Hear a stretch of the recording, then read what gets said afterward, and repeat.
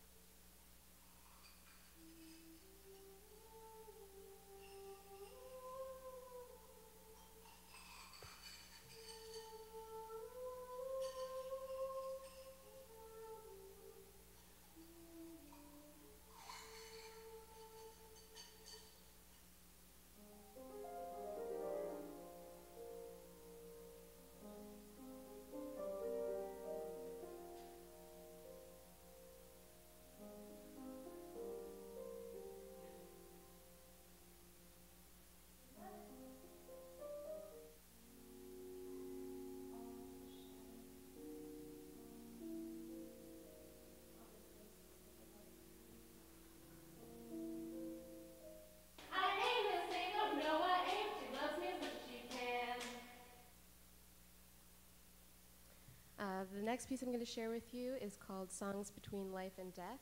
This is an 80-minute performative song cycle about the conscious spiritual experience unattached from a physical body. This piece was commissioned by Roulette Intermedium in Brooklyn and the Drum Foundation. It premiered in April 2019, and I will be performing it in Rochester, Minnesota in November 2020, and I'm looking for more presenters for this as well.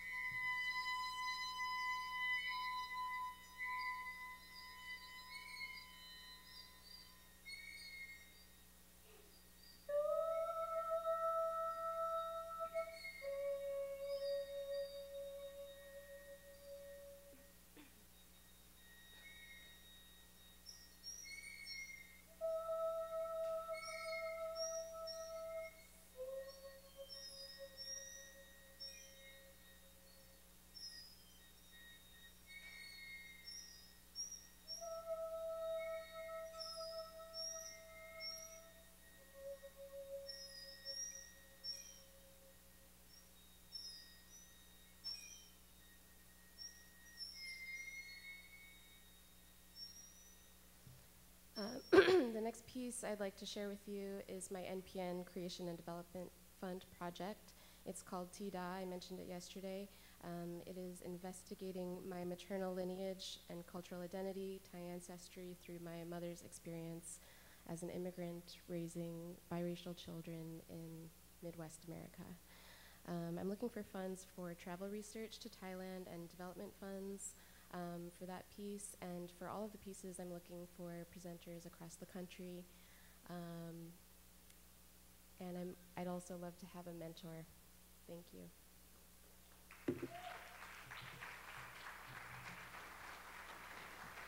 Thank you. Again, that was Mary Prescott. I also want to say we're being live streamed again, so hello to all the HowlRound audience who will see it live and also in the future. Hello, future. So next up is Shireen Azab, coming to us from Detroit. Shireen.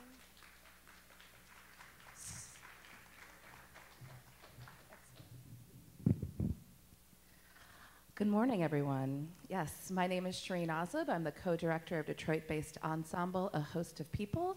My other co-director, Jay Cooker, is also here at NPN today.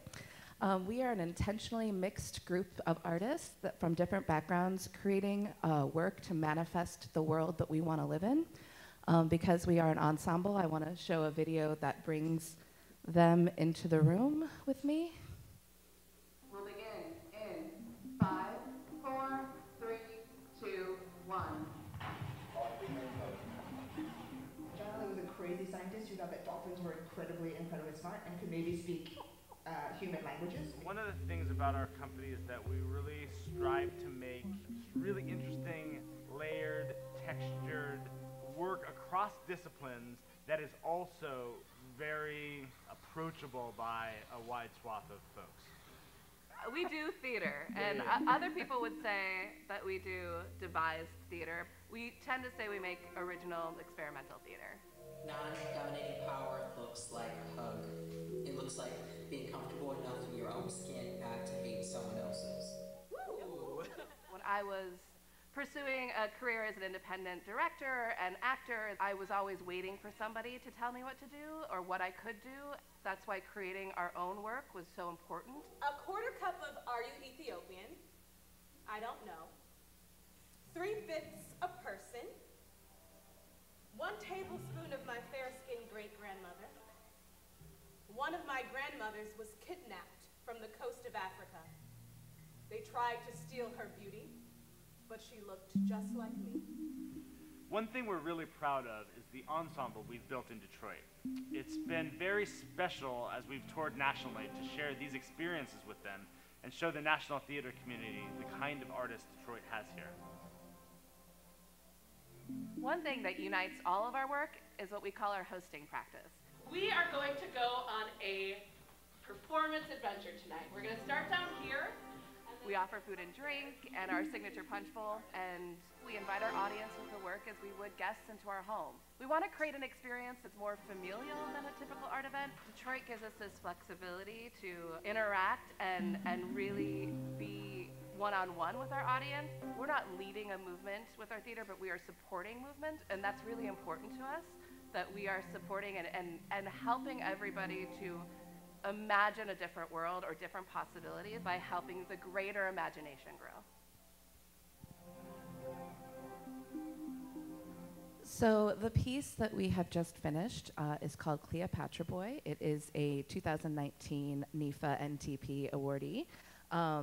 At its core, Cleopatra Boy is a show about power manipulation under the patriarchy. It looks at how Cleopatra's story was first manipulated by the Romans, because victors write the histories, and then over and over again by her biographers over the years. The next short clip I'm going to show you is from that piece. You'll see the very tail end of our live toy theater film that we do, where we show some of Cleopatra's depictions over the years, and then also moves into the ensemble's reflections of their own systems of power we find ourselves in and against. 1,900 years later, Mankiewicz would write for Cleopatra after the bite from the asp. How strangely awake I feel, as if living had just been a long dream, someone else's dream, now finished, at last. Women would have had at least half the political leadership positions in the world. Certainly women would have had control over their own bodies this whole time. If women had decided how we should structure our economy, I believe that we would have been taken care of. We would have proper access and resources to take care of ourselves and our families and our bodies and our minds. Non-dominating power looks like a hug. It looks like being comfortable enough in your own skin not to hate someone else's. People of color might feel less othered in white spaces. Everyone might be less inclined to other others. Queerness is a place for anyone as long as you want to be there. The group over the personal, the community as the priority. It looks like freedom, like true freedom. It's open borders. It feels like when everyone hits the same move on the dance floor at last call and everyone has a safe way home. We created this piece through the lens of restorative justice and practice, which is a growing practice within our own ensemble, and we also offer a workshop in that practice that goes along with that piece. Our work looks at the past in order to interrogate what is happening in the present moment to help our community work toward a more just, equitable, and celebratory future. If you would like to know anything more about our work and our company, please come see me. I have materials, or Jake.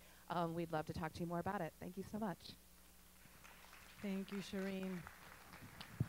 So, just a quick note that under the app, in the part that's called Conference, Art, and Content, and then under Art Slam, not to be confused with Art Bursts or Art Talks, all of these bios are in there, so you could find everybody's contact information and bio there.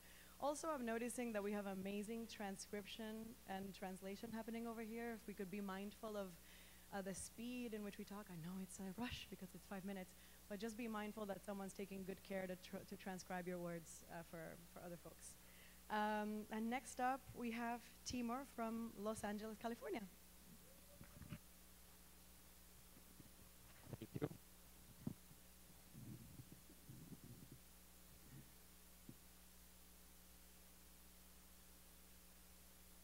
Oh, flicker.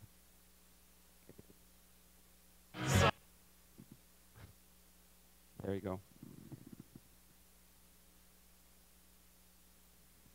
This is my name, as you can see. Yes, it means made out of iron, believe it or not. And hopefully it's going to start. Okay. Nope.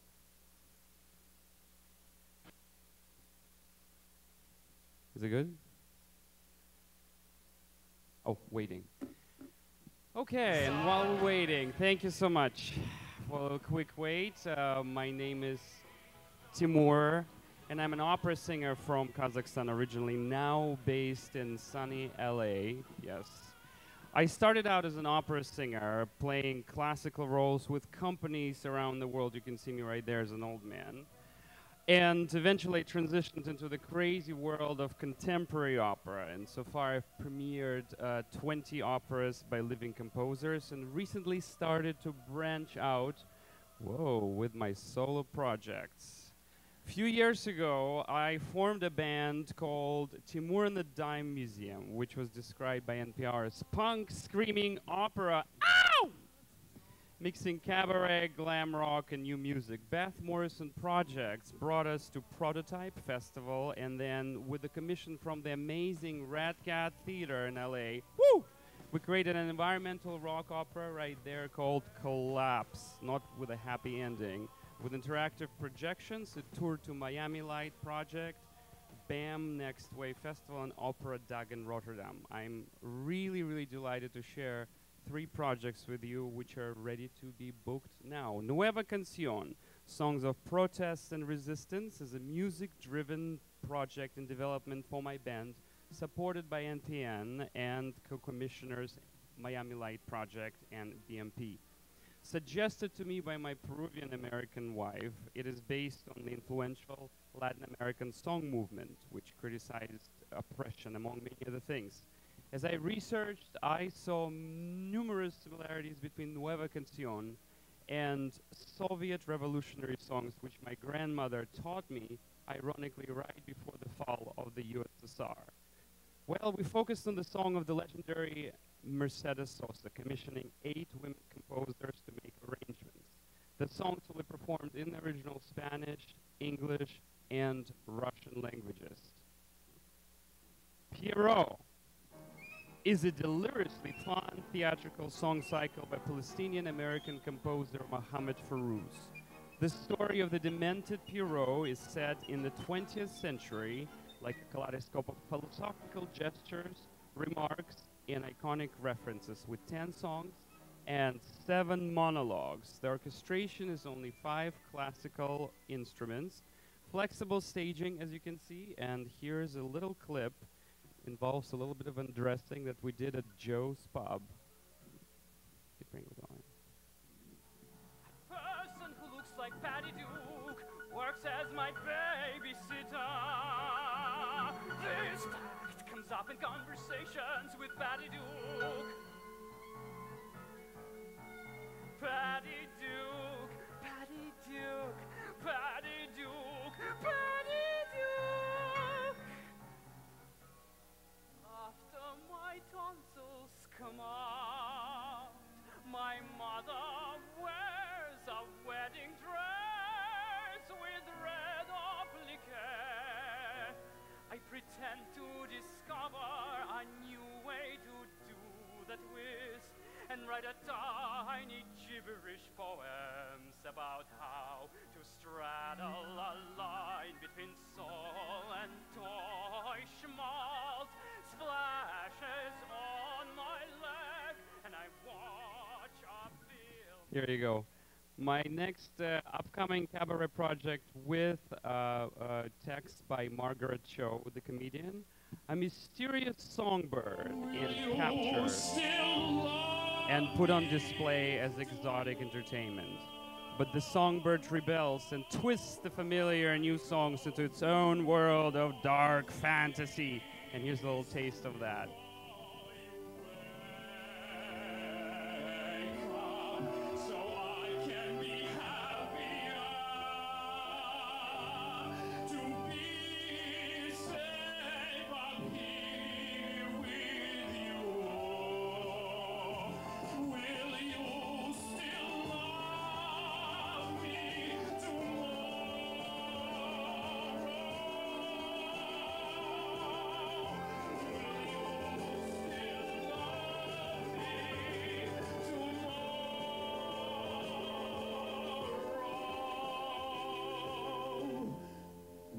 Thank you very much. And if you mention NPN, you'll get 5% discount.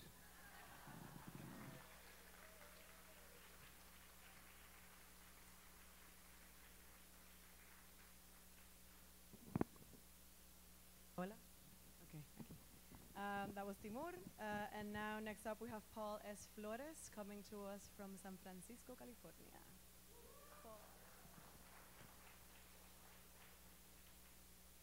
Here, Paul Flores, calling Paul Flores.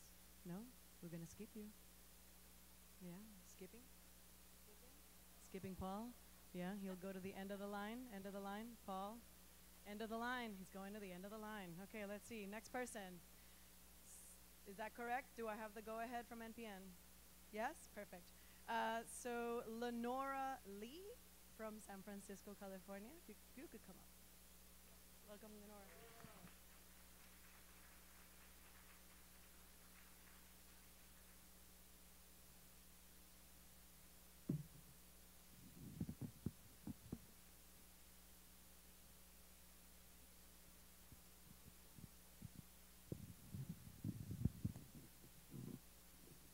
Morning, everyone. Morning. My name is Lenora Lee, Artistic Director of Lenora Lee Dance in San Francisco. I invite you to bring your attention to the screen. For the last 12 years, I've been pushing the envelope of intimate and large-scale multimedia dance performance that connects various styles of movement, dance, film, text, research, and music to culture, history, and human rights issues related to immigration, incarceration, and global conflict, at times crafted for the proscenium, or underwater, or in the air. And at times, the pieces are site-responsive, immersive, and interactive, which can also be modified for the proscenium stage and for smaller casts.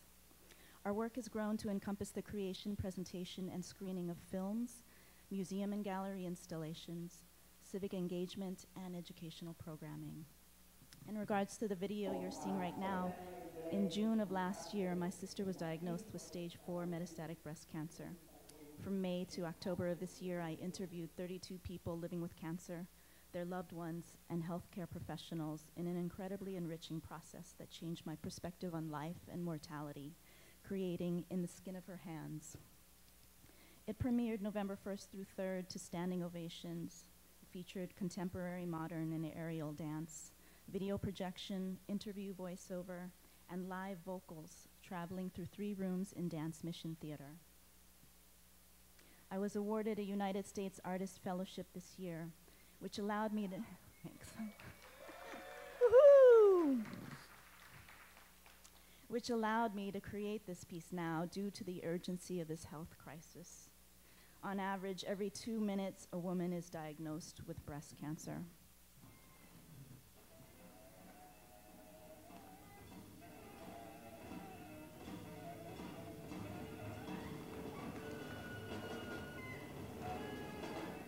Also this year, our immersive multimedia production Within These Walls from 2017 received 2 awards from the Isadora Duncan Dance Awards Committee, Special Achievement for Outstanding Production and Outstanding Achievement in Performance by an Individual, Hien Huen in the red shirt, for his incredibly moving performance in this piece.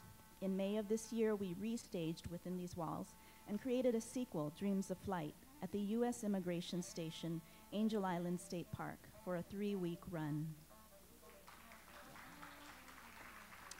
It was intense, and we brought this back because we felt it was incredibly important, because these pieces were dedicated to the over 170,000 people who were unjustly detained, interrogated, and processed there during the Chinese exclusion era. Immersive performances brought me to the most intimate sense of connection with audiences, breaking conventional boundaries of theatrical performance, taking out the divide between us and them in the resounding voice of we.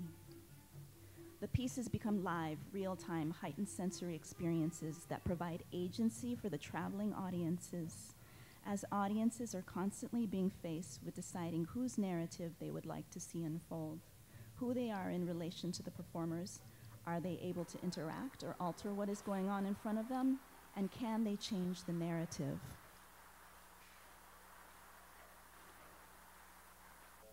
Some audience reflections include, I couldn't help but think of my grandmother.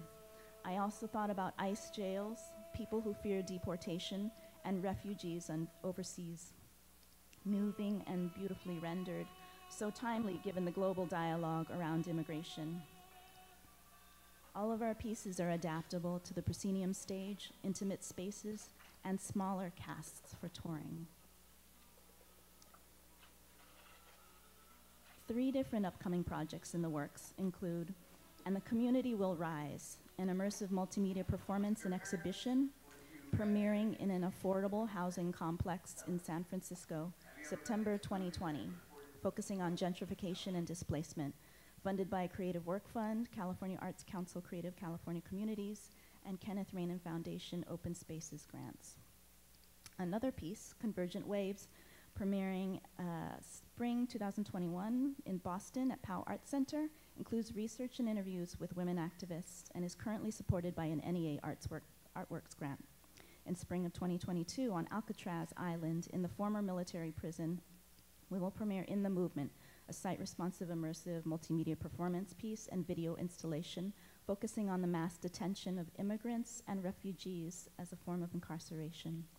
We're looking for co-commissioners, presenters, partners, and funders for these new pieces, any new commissions for your venues, and opportunities to tour existing works. We invite you to join us in imagining the possibilities. Thank you.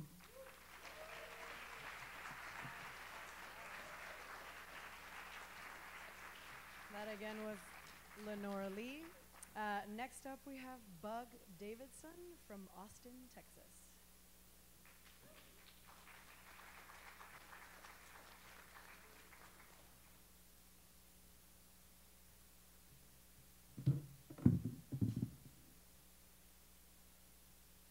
Would you mind playing the video for me and just cutting the audio? I'll talk over it. Thank you so much. Thanks to NPM for having me here. It's my first time at the conference, and I'm really excited. I'm much smarter than I was when I got here on Tuesday. So I wanted to share with you the last show I made. It's called Trinitron Mixtape. It's been described as sort of a live movie. There are 13 cameras switched live as 2 actor dancers move through the work. So the first run was at Fusebox Festival, hometown for me, and I used a large video wall of analog monitors to show the camera feeds. And then I was supported by MPN to go to Living Arts in Tulsa and adapted the show into projection. So I wrote the content using the familiar story of the Bonnie and Clyde gang in order to talk about my own story as a trans person growing up with a lot of violence and addiction around me. The show also engages the idea, the cinematic idea of the Western and the myth of the West as this malleable place, and therefore a place able to produce malleable identities and appropriated identities and all the ideas perpetuated in Hollywood films that surround those myths.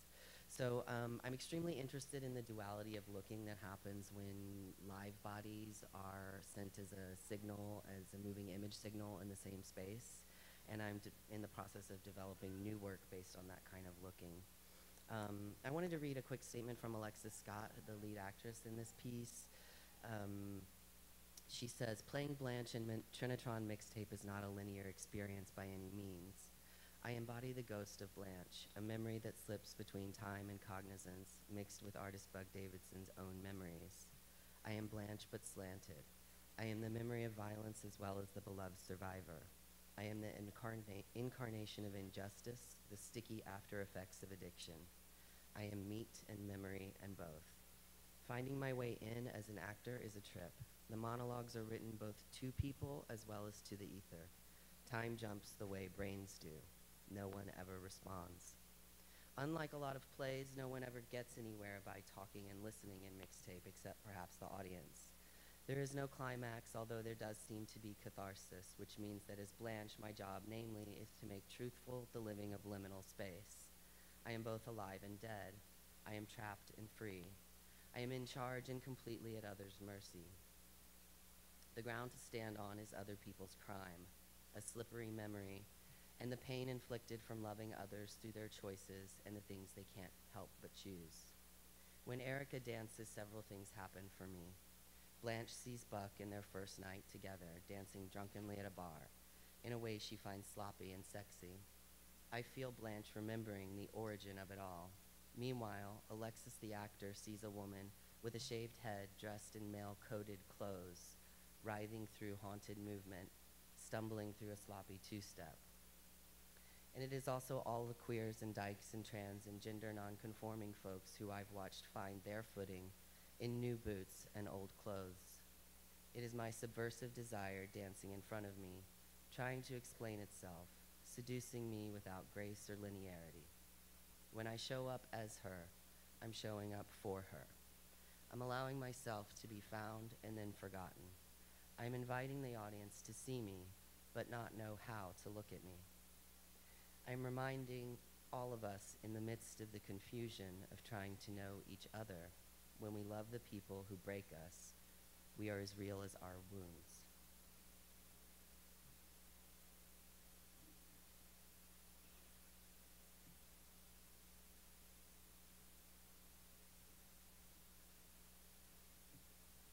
Thank you so much. Thank you.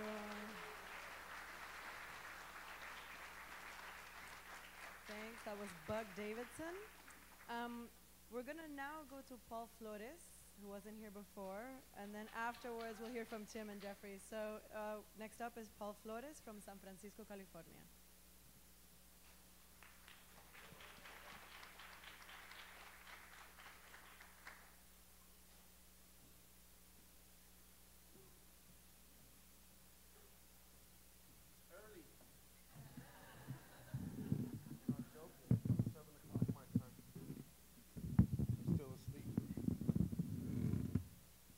Check, 1, 2.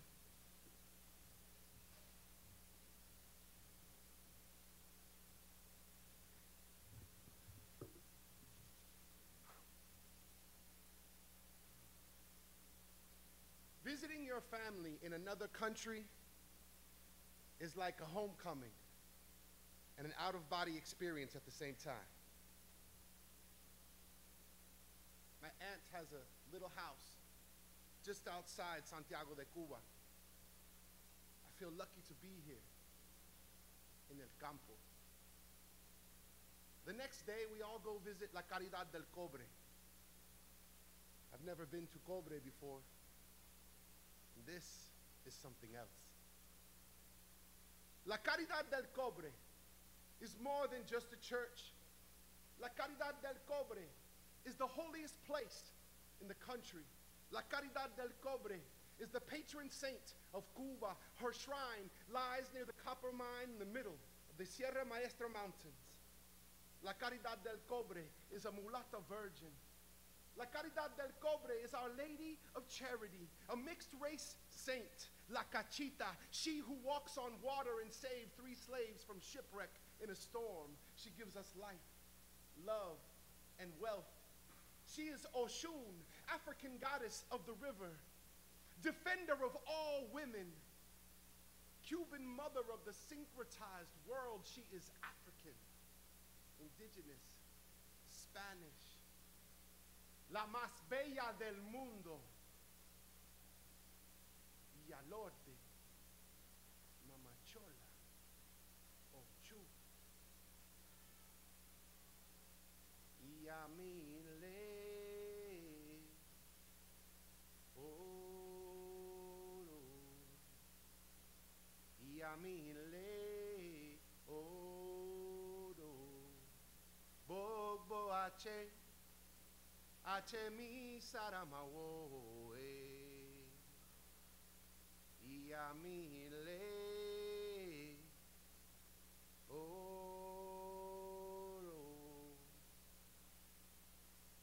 I don't know why, but tears are pouring out of me. I'm not sad. I feel small and grateful. I feel my grandmother with me. This is what it feels like to be called.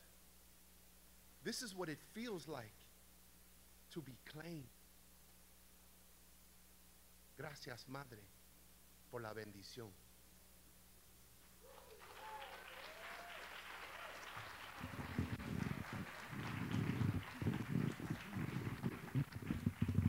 So We Have Ide is a brand new, multidisciplinary, bilingual musical theater piece written by me and composed by Yosvani Terry, the music. There's Yosvani. There's our artistic collaborators. The project's directed by Rosalba Rolón from Pregones Theater in New York City. It features our choreographer, Ramon Ramos Alayo, and DJ Ladies. We Have Ide is a poet, a musician, a dancer, a DJ. All of them are Cuban.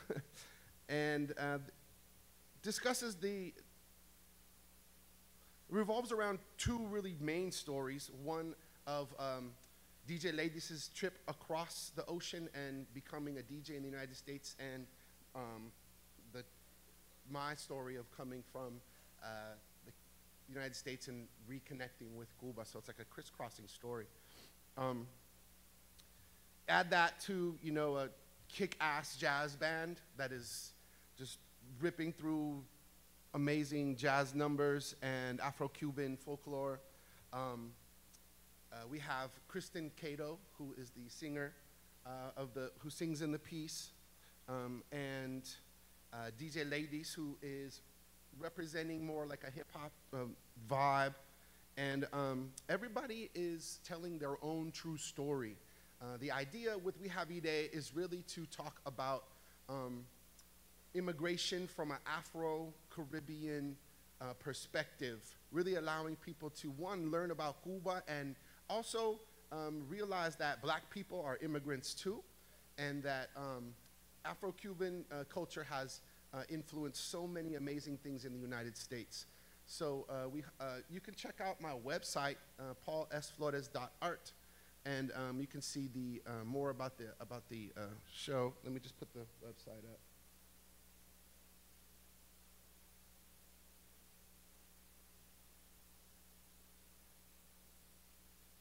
And on the website, you can see the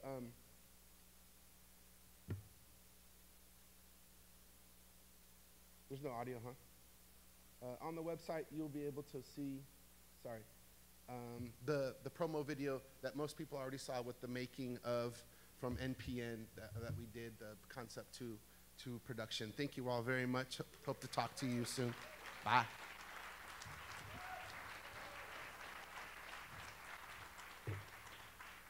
Gracias, Paul. Now we have Tim Smith-Stewart and Jeffrey Acevedo from Seattle, Washington. You here?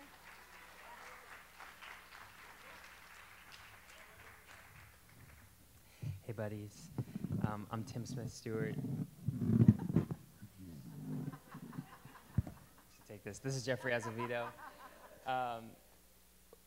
We are from Seattle, which is important to say is on the occupied and unceded territory of the Duwamish tribe and the Coast Salish peoples. So Jeffrey and I have been friends and collaborators for almost 20 years. Some of our earliest collaboration includes a high school production of Grease. Danny Zuko, making such a goofy face. As well as our high school ska band. Yeah, we were pretty cool. A little more recently, we premiered an evening-length piece On the Boards in Seattle titled Awaiting Oblivion that subsequently toured to the TBA Festival in Portland. Currently, we're developing a work titled Salvage Rituals, and this piece is got the NPN Creation and Development Fund Award, co-commissioned by On the Boards in Seattle and Risk Reward in Portland. So this work actually began in 2014. We were invited to create an installation on an ecological preserve in northern Washington. And we were kind of drawing from Radical Fairy's ritual practice. We went there with this question of what would it mean to create a ritual around the question of how to mourn someone lost but very much alive, lost to unsupported neurodivergence or mental health challenges and addiction. Honestly, we had just lost a dear friend and collaborator of ours to unsupported neurodivergence and addiction. And we were just in a really challenging place with like, how do you grieve that kind of complicated loss? Like they're right there, but they're also gone in a way. And there's some hope that they might be not gone at some point. They could be back in your life, but there's only so much hope you can put into that. And you want to support them and you're angry at the systems that didn't support them, but sometimes when lines are crossed, boundaries need to be created. So we created this ritual in the river to try to unpack that complex kind of grieving. And then we documented that ritual and put the images onto a glass piece, onto this window that we hung on the bank of the river. So we then kind of continued this practice. We came back to it a couple years ago, continuing this question of how can we make site-specific ritual that might sustain ourselves, be a space of healing and grieving, and sustain each other and our communities. And now we're in the process of taking these images, which we shot with a drone camera at that same ecological preserve, and now we're doing a photoresist process to sandblast those images onto glass pieces. So this challenge of trying to sustain interpersonal connection is inextricably linked to the inherent inequity surrounding access to basic resources. I have a background in electrical engineering, so I have a specific interest in energy as a resource and have been inspired by current and historical examples of communities salvaging technologies in order to create autonomous electrical grids and energy generation. So for this work, I am developing a human-powered electrical grid that can prioritize the body in free movement using piezoelectric technology, which is a material that when you apply a mechanical stress to it, it induces an electrical current.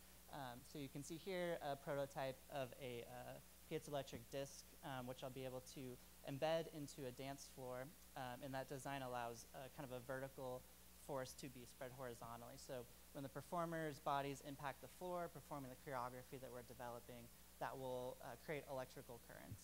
We'll be able to store that in a battery, and we'll ultimately use the energy to power lights, which will illuminate both the performers as well as those sand-blasted glass pieces.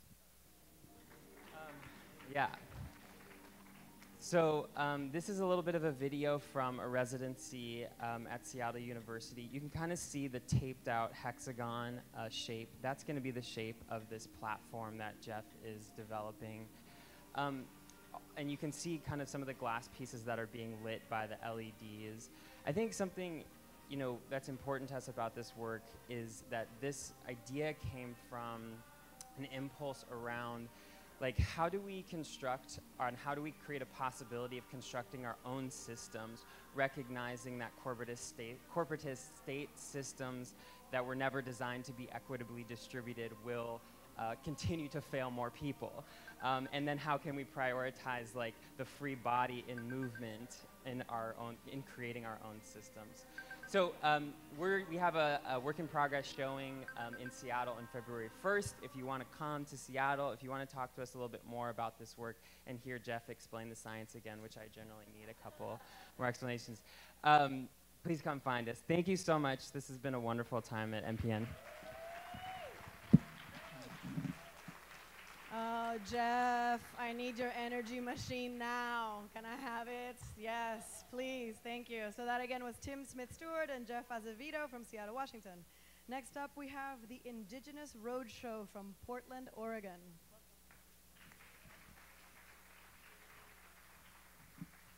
Hello, Bulbancha. What a great start to the conference the other day. My name's Ed Bourgeois. I'm here with Maura Garcia, and we're here to talk about the Indigenous Roadshow. It's a program being developed by Western Arts Alliance in partnership with the NPN Creation Fund. Oh, I'm supposed to be doing something here. Okay, we'll get to that.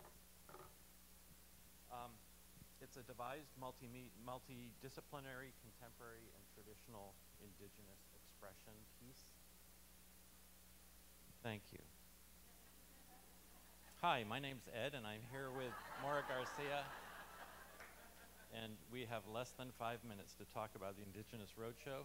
It's a devised multidisciplinary piece with featuring contemporary and traditional Indigenous expressions from all over, not just Portland, Oregon. We recently completed our first Creation Fund residency, or Creation residency, at Bunnell Street Arts Center. Is Asia here?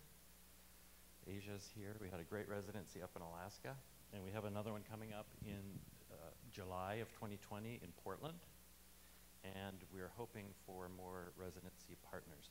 Right now, our co-commissioners and partners in the Indigenous Roadshow are Bunnell Street Arts Center, Pai'i Foundation in Honolulu, and Maui Arts and Cultural Center in Hawaii, Pangea World Theater, the International Sonoran Desert Alliance in Arizona, and Portland Institute for Contemporary Art.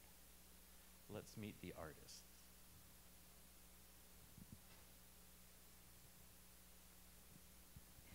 Thank you. And so this is a picture of Shelley Morningsong. She's Northern Cheyenne. She sings like an angel. She's a wonderful human being. She's a recording artist, and she currently lives in Zuni Pueblo in New Mexico. She recently received the 2019 Native American Music Awards Artist of the Year Award, Best Blues Recording Artist. She is like a Mother Earth figure and emits warmth with everything that she does. And her partner, Fabian Fontanelle, who is Zuni in Omaha.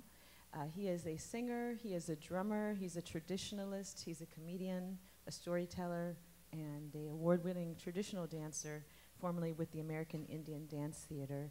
And he brings the element of comedy and just keeps us grounded.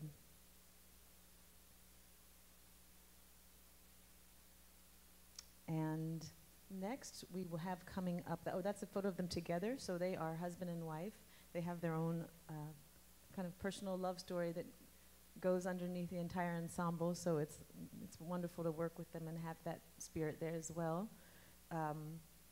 Next, we have coming up Arias Hoyle. He is a Tlingit hip-hop artist. He's originally from Juneau, Alaska, and he raps in his language and about traditions, and we have a video clip from that's not the video clip, but okay, it's in a different order. This is me, sorry, so pause that for a second, please. Yeah, so I'm Maura Garcia. I'm a dancer and choreographer. I'm Cherokee and Mattamuskeet, originally from the land of milk and honey, also known as North Carolina, and I create and perform contemporary Indigenous performance. And this is Arius now. Okay.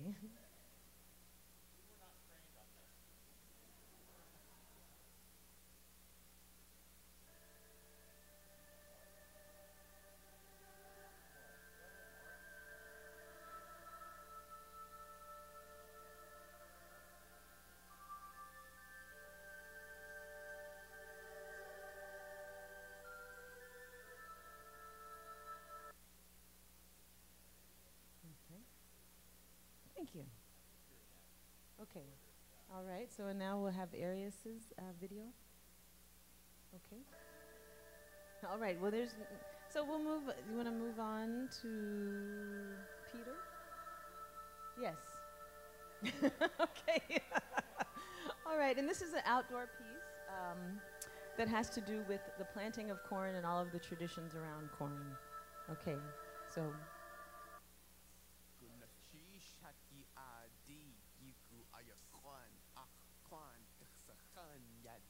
Transforming our house into a powwow with surround sound, chant it out loud, dancing downtown. You can win in the parade, got hella umbrellas, it's a game how it's played. Santa Kahini, that's what our creepy. It's not just easy, now you've got to believe me. That's what the flounder see is, giving us more power than Jesus. Happily as ever after, teach us how to craft masterpieces. Yeah, our blanket blankets, we be wearing clothing. No fear and loathing, heritage owning our spirit, bro. We the capital, spelling in letters with all caps. Not a felon in making churches in our crap. Watermelon in skin, attack keepers tall glass. Watermelon in your head, combat is with artifacts. Grab an ad, tell us hello, leader. I'd love to cut up a yellow cedar from a fellow teacher, some mellow meester. Or look in our museum, and you see them pointed at those library walls. Oh boy's primary art. Unheard of work, quite scary, y'all. Those colored lovebird binary stars. Undercover espionage. Observe our work like a messy collage. Expect to be obliged. Let's begin the march. Ready or not, watch the desert. So anyway, just contact us if you're interested in seeing more. I've got it on my laptop and it's great. Thank you. Thanks again, Ed Amora from the Indigenous Roadshow. If you're just joining us, the room is a lot more full than when we first introduced this. So this is 16 artists for 5 minutes each. We're at the half mark now, so we have 8 more to go. And all their bios are in the app under Art Slam. Next up is Usha Marie Sorzano, originally from Trinidad, and you're based where now? In Trinidad? In Los Angeles. Welcome. Oh, I don't like bright lights. Hi guys, my name is Usha Marie Sorzano. I'm also not trained in this, so here we go. I nailed it. Okay, so I am mothering a new contemporary dance work titled Threat. It centers around rebellion. It is meant to unpack the human condition and unrest and paradox at the heart of it, that we are as terrified of stagnation as change. And so in order to create rebellion, you must create a power structure. And so I endeavored to build a world with a ruler, a rebel, and the ruled. And I thought that this would be the best way of representing the Eurocentric hierarchy.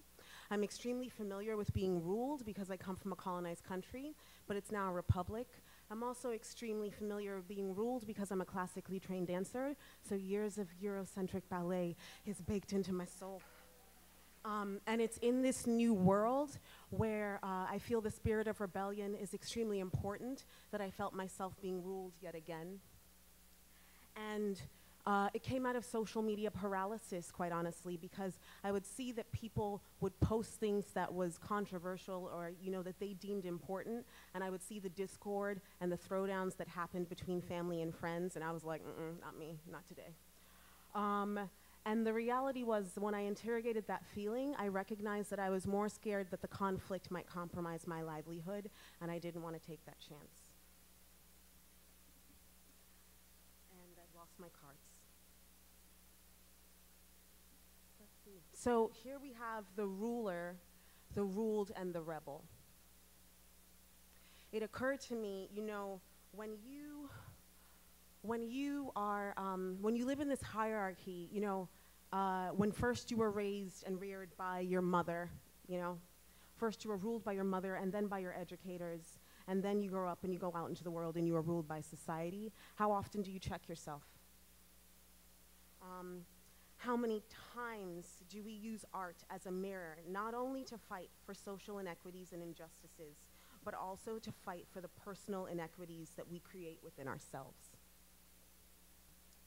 And I got 3 weeks. I got time to unpack this work. I got 24 hours, 7 days a week access, and I would have used it all, but you got to sleep. And I didn't want to put the dancers through that because I'm not a ruler. And so we'd go home and we'd unpack it and we'd unpack it and we'd unpack it, and we recognized that in order to unpack rebellion, you had to look at every lens. And one of the most important lenses to me is that, you know, songs of rebellion accompany, songs of protest accompany rebellion. And so I baked it into the score. And I also involved musical collaborators to create soundscapes that would identify the ruler, the rebel, and the ruled, so we could connect to them. I would bring you into this world. My hope is that with time, I'm looking for residencies if I wasn't clear, with time, that I will be able to involve a dramaturge, that I will be able to involve the input and academic awareness of a social psychologist, and have the time for threat to stretch its legs. Because it was created at the National Young Arts Center, and their space, the Jewel Box, is more like a series of museum hallways, I had to figure out how to herd them through the space. And though I gave them the freedom to choose whether they would be the ruler, the rebel, or the ruled, 90% of the audience, because I modeled my ruler, and I played her, after Meryl Streep in The Devil Wears Prada. So they basically listened to me and did not take the freedom to choose. I laid down rules. And what was really terrifying was to hear them say, I thought I was the ruler, I thought I was the rebel, but in that moment I became ruled because the story and world that you created was so intimidating. This speaks to the heart of threat. It is not simply a dance work that unpacks rebellion. It's not a work that gives dancers the opportunity to interpret rebellion. It is a work where human beings get to step inside of this world and unpack how they deal with living in a hierarchy, with living inside of that social structure.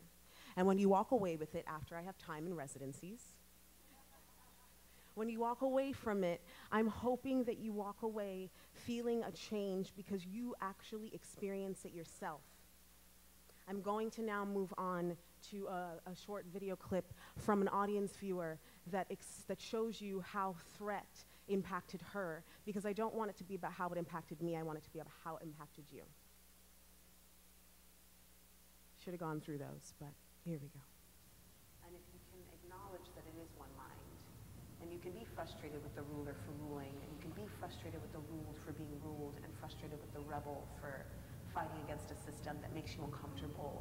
You don't want to see the change, you don't want to see the discomfort. It makes you, anything that triggers a true human emotion, great. But at the end of it, I would hope that you come to realize that these are all human beings and there should be a sense of compassion and they could all exist together. And in this particular climate, I would rather be talking about inclusion and compassion than rebellion.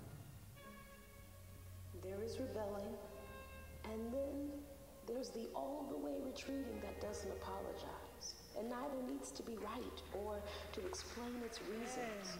For the ruled have come to find comfort in normalized direction. We are all ruled by default of fathership and motherhood. Next up, we have Jordan Barnes from right here in New Orleans.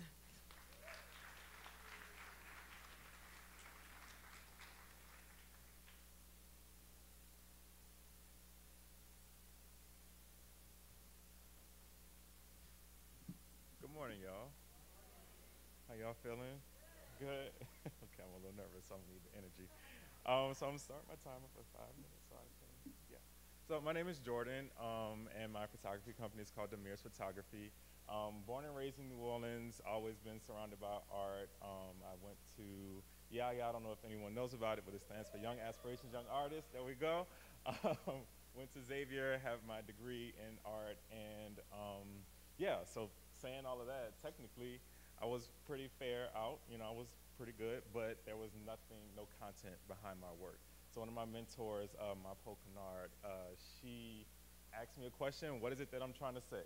So that's the hardest thing to think about, like, as an artist, like, what are you trying to say, and keep it simple and concise. Yeah, So, let's see. All right, I got the slide down. So this is me. Some years back, this was during the Trayvon Martin incident. The verdict came out that, yeah, basically no justice was served, in my opinion. And what bothered me was that a lot of black people couldn't relate to that. They didn't know what was going on. Like, how could injustice still happen? Like, what is this? Like, how can something like this happen and no justice being served? And still today, there's still no justice served. At that time, I was working at Joseph S. Clark. I was teaching some students, and I was like, so, like, what does it mean to be black? Like, how does it feel to be black? And they're like, what do you mean? I'm just like a person. I'm by myself. So in my mind, I'm like, okay, that's the first step. Like, you don't know that you're black, or like, what is blackness when you grow up around black people? So for me, my personal story is that I'm black and gay, and I knew I was gay before I was black. So I didn't realize I was black until I went to Seattle, Washington, and I'm like, oh, that's how that feels. All right. And nothing bad happened, but it's just a feeling that your skin is the first thing that they see. So I took that concept of feeling black, and I did a whole series of just painting black people black. And that whole experience of them like feeling like what that means, that's just the first start for you to educate yourself, to know, what you need to do as far as a black person.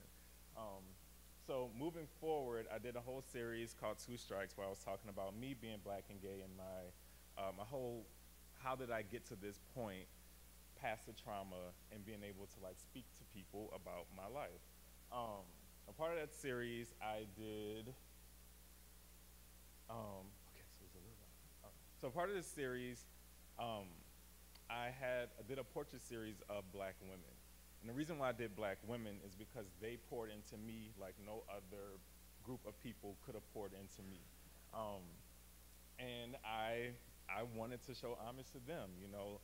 Black women go through a lot as far as like not being honored for anything that they are.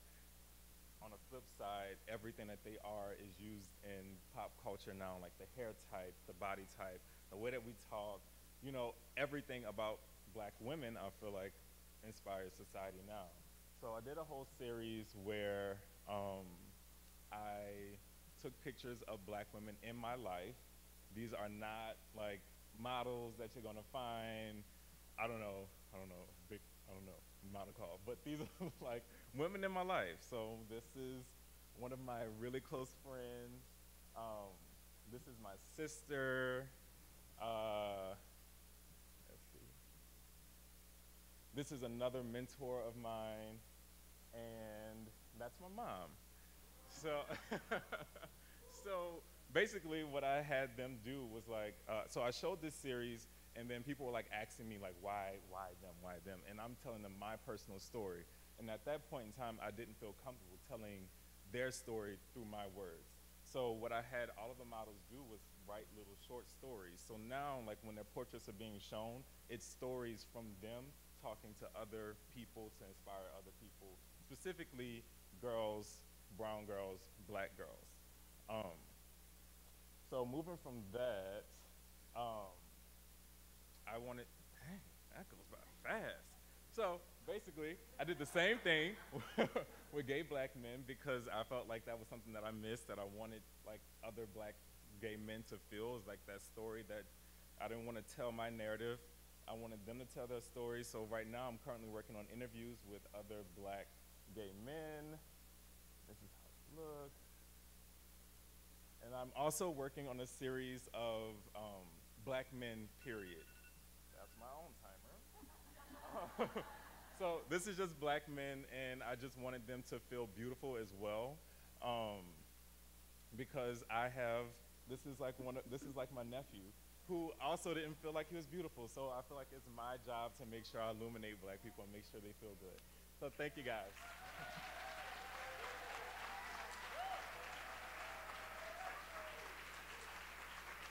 Thank you. That was again Jordan Barnes. And next up we have Terrence M. Johnson from the TMJ Dance Project in Dallas, Texas.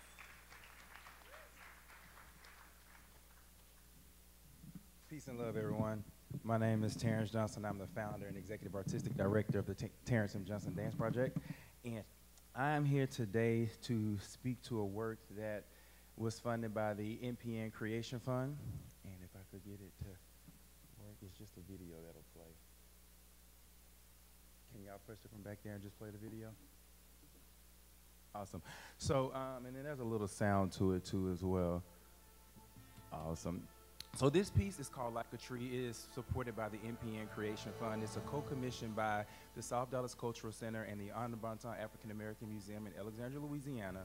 What this piece does is it parallels the life of humans to that of nature. One of the things that I believe that we have lost connection with is our reflection with Earth and our connection to the Earth. So what this piece does, it parallels the life of humans to that of a tree. The work goes in 4 sections. The first section that you are seeing right now is called sunlight, because all trees need sunlight, and that, like humans, we need sunlight. We need all of those things to grow. The second section is a beautiful, beautiful solo that we call Moonlight, and it features how the moon balances everything in the earth. It keeps us in orbit, but it also balances all the waves and the tides of water. And the human body, of course, as we know, is over 80% water. So what it does is it parallels how we as humans are supported by the moon. It then goes into the third section, which is called Darkest Hour, and it speaks to how we grow in our darkest moments. A lot of people don't know, but trees actually grow at night. They actually find their greatest strength at night. And so just like humans, when we go through those hardest times, we find our strength in those times.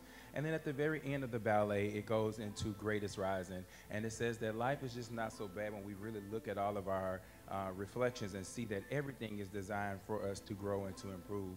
What this what this piece does that's so unique is that it creates workshops where we actually take our workshop attendees out into nature and be able to engage with movement, be able to hug trees, be able to connect with the earth, and do what many people call grounding. By being able to ground and connect back with the earth, we're able to see that we are truly like trees, and our lives should definitely reflect that. The movement that you're seeing right here is actually from the Moonlight section. The artist is doing what we consider caustic balance in the Lester Horton technique. And as I said, this section really speaks to how the moon provides that balance. It provides that support of the tides and the waves in life that are also represented in our bodies. So I'll let it play to the end because it's actually timed to 5 minutes. This is the Darkest Rising section. The artist that you see performing now, he actually comes out and he performs through a weave of a whole bunch of dancers that he doesn't know the pattern that they're going through. And so what his objective is to be able to move effortlessly through these artists to show that even in the darkest moments, as long as we stay focused, we're able to rise, we're able to grow.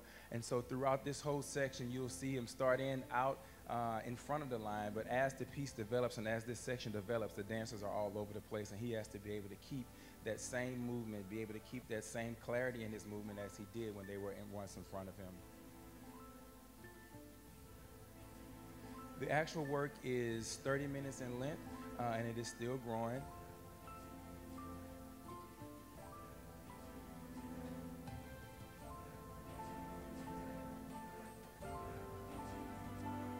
Another thing with the TMJ Dance Project is that we have an actual interest in making sure that people of color get into the theater. What we notice a lot, and what I notice a lot, is that there are many children, there are many people that look like me that have never gone into a theater. So our goal is to also create a lot of proscenium work so that we can attract more people of color into the theater so that we can get them more engaged in this high form of art.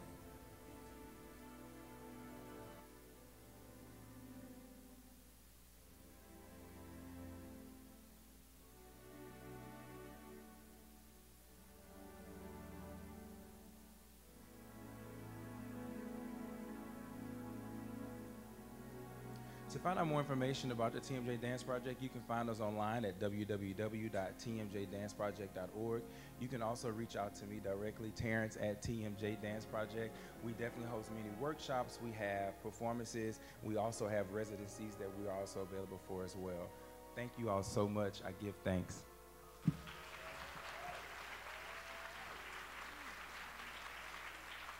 Thank you, Terrence. And now we're going to hear from Michelle Fuji from Portland, Oregon. Welcome, Michelle.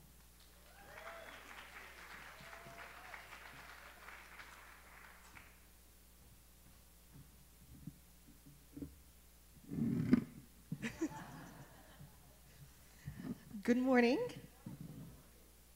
I hope it is good morning for all. My name is Michelle Fuji. I am a taiko artist and co-director of Unit Solzol, a taiko ensemble and dance ensemble based in Portland, Oregon. And Solzol can be translated into 3 ways. It can mean from Japanese. So Solzol from Japanese can mean imagination. Solzol can mean creation. And Solzol can mean noisy. And so we hope that we are creating imaginative works for the art form of taiko that are heard within our communities. And for us, building all of that is super important. The way that we devise our work, and I'm gonna do my first click. There we go. The kind of work that we create is telling stories of identity, centered around home, displacement, and belonging. Listening is really important to us, and so we do a lot of community engagement, and we believe that the drum is a way in which we can be powerful, we can be loud, we can also be really vulnerable. And through that, we believe we build that unity to hear stories, but also to recognize space and place. For us, as we walk and we perform, we think and listen to where we are and where we're working. The essence of Unit Solzol is to tell stories, weaving taiko, Japanese folk dance, and storytelling into contemporary and expressive blends, sound shaped by form and movement. The current work that we are developing is called Constant State of Otherness, and it's an NPN, Creation and Development Fund Award, thank you so much, with 5 commissioners. Just calling it out because they've been all amazing. Dance Plays, Asian Arts Initiative, Myrna Loy, as well as 2 Oregon presenters, Risk Reward, Oregon presenters, Risk Reward in Portland and Caldera Arts. And Constant State of Otherness was honestly a post-2016 re-triggering. As rhetoric was starting to happen around this divisiveness, compartmentalization, distancing, all of these things were starting to be felt within me, starting to regurgitate within me, as I started to recognize all of this othering that I had lived through and realized that I had normalized that identity within myself. And as I was hearing all of this toxicity, I was realizing that I needed to explore that within the work, not only for myself, but also for the communities around me. This particular example is the first iteration of some of the exploration, building a paper labyrinth in Sisters, Oregon, as we're walking around seeing the trauma of trees that had been burned down in a fire that had almost burned down this building. And as that had happened, we took pictures of these uprooted trees and thinking about the trauma of their lives. And as we walk through this labyrinth that we created of their roots, what is all the traumas and how do we respect that, not only within nature, within ourselves, finding objects and inviting audience to listen to their community. And we did that for ourselves, and as they watch us, how do they witness us and build empathetic practice as we go through our own life, as we journey through that path. We've been going through community engagement with many of our co-commissioners, listening to stories.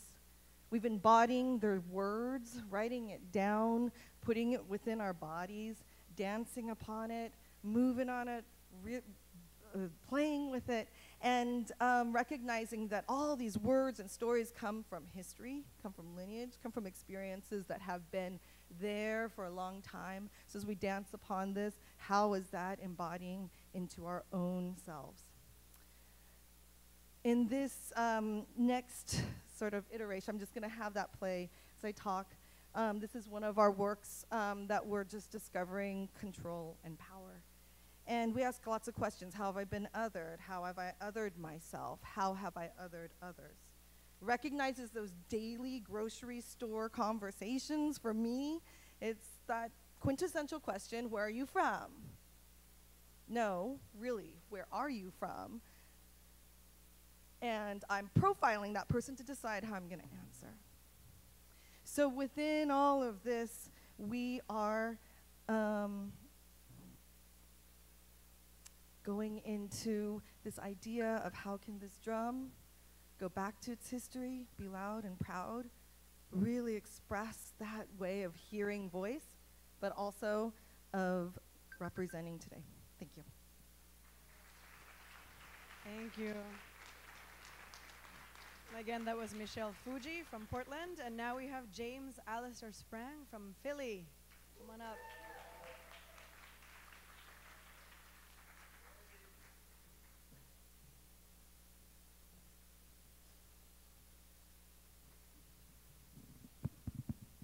What's up, everybody? Could I ask your permission to tell my story? Let's do a little call and response. Sure. Cool. When I say crick, could you say crack, please? Crick? Crack. Crick? Crick? Crack. Ooh, okay, cool. Thank you. Sweet. I'm a storyteller, and I'm a multidisciplinary artist. And I believe that poetics, gesture, and documentation, no matter what discipline you're working with, are the foundational building blocks for storytelling. And so, sorry, you're going to be hearing some deep breaths and some quivering and quavering of the voice because I'm a little nervous. It's a pleasure to be here, and I've learned a lot, so thank you very much. My work, like my personality, is kind of has this introvert-extrovert split, right? So I make images, I perform poetic gestures, one could say, in my studio by myself, and I document them, and I make images, and I make objects that don't need my presence to communicate meaning. And then the other part of my practice is figuring out how I can transfer the same ideas with my body. So I'm just going to talk you through this one project that I'm finalizing now, and then tell you what I'm looking for, tell you what I need. All right, so this project is called Turning Towards a Radical Listening, and is based on thinking about concrete as a material analogy, right? It's this industrial material. It's this industrial material that paves our thoroughways. It functions as the foundation for our institutions and our cultural centers, right? It's this material that can take on any form, any texture, any color.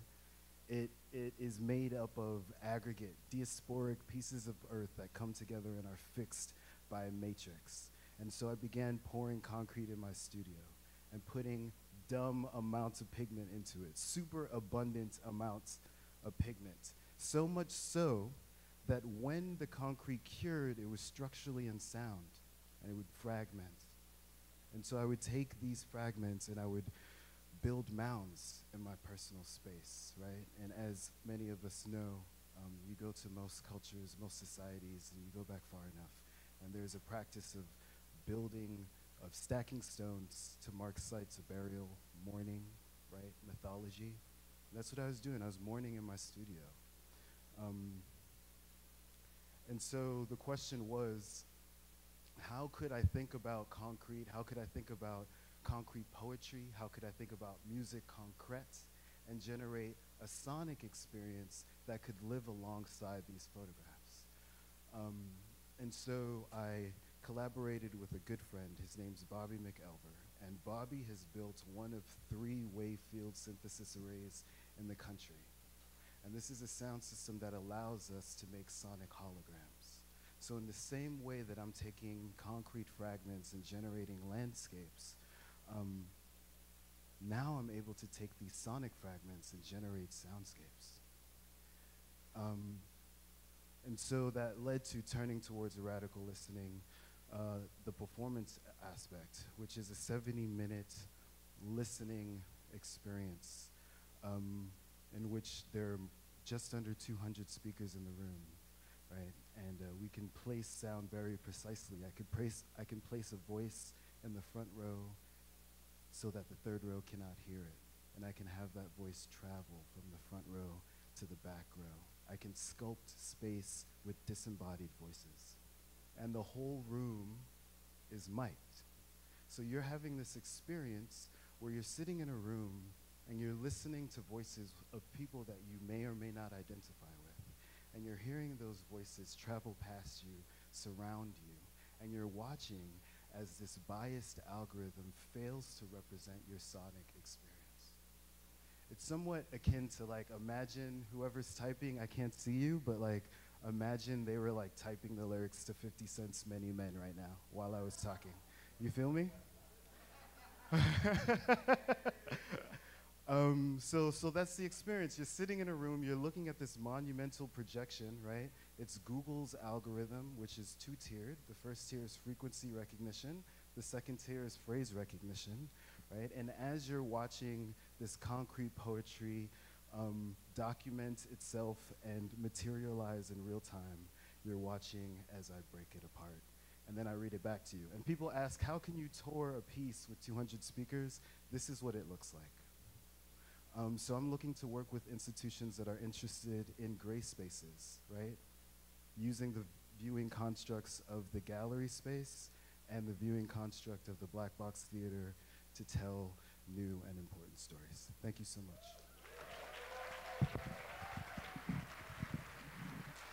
Thank you, James. Again, that was James Alistair Sprang from Philadelphia. And next up we're going to hear from Basile from Pierre, South Dakota. Come on up.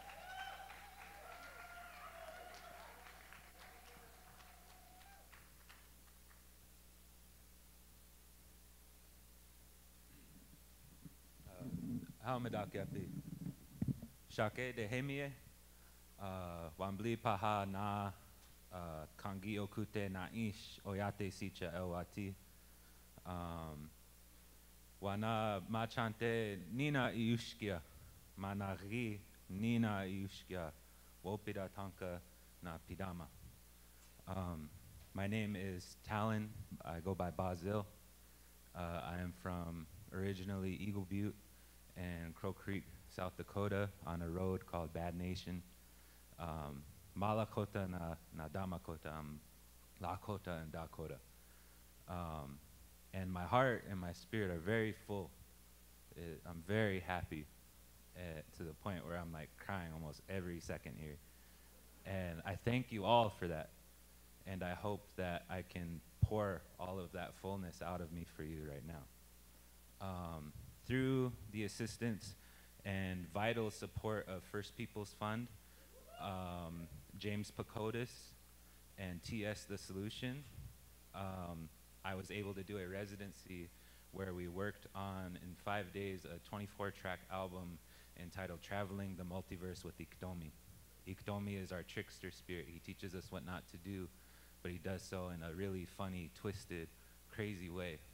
And so traveling the multiverse with Iktomi is traveling the universes of different people as Iktomi travels throughout, going through, giving them their medicine. This is a song from that album. And to the sound person, thank you so much. You might want to turn my mic down a lot at first because I kind of yell through this.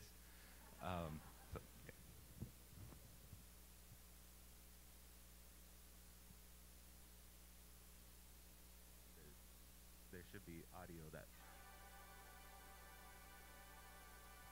Can we turn that way up?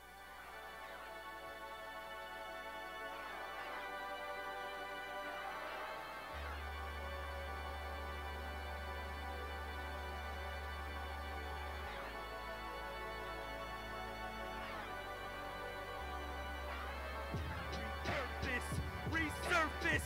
I take a swig and watch my life seem urgent. I take a drag and watch my mind deteriorate. I take a call, it might seem worthless, but hits to the heart gon' fill my bed, and hits to the lung gon' fill my head.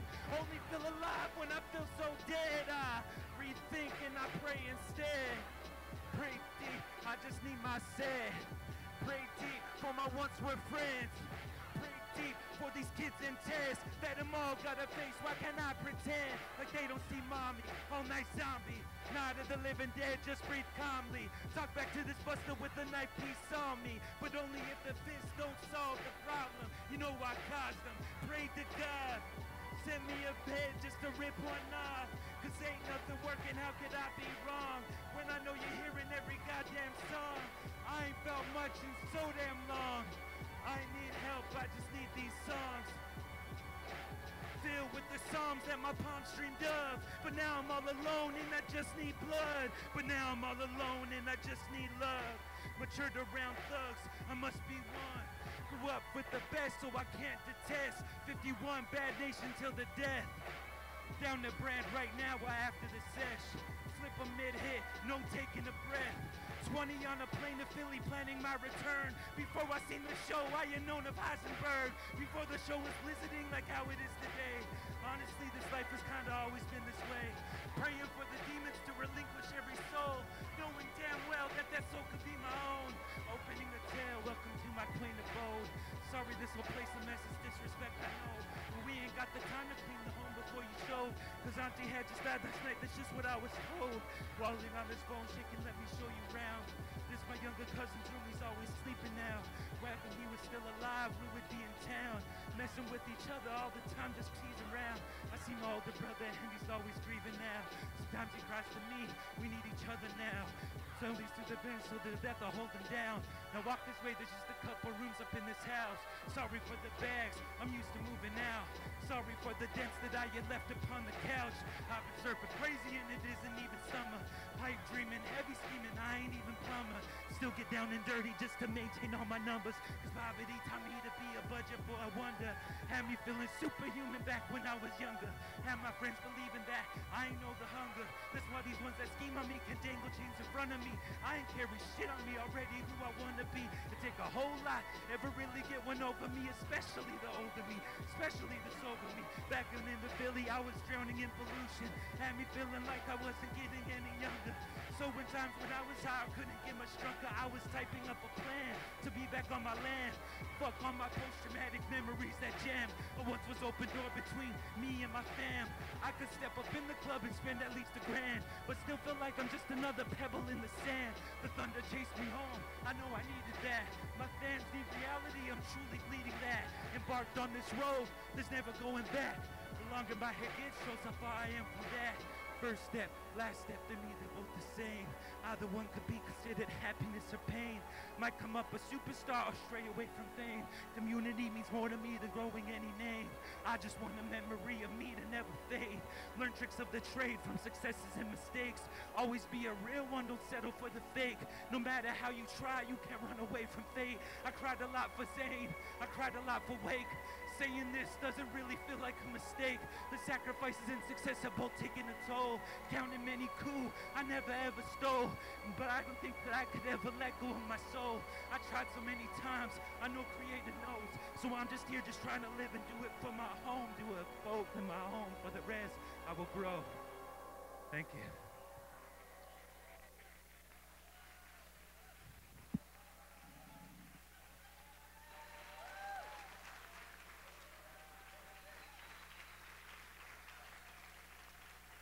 Thank you, Basel.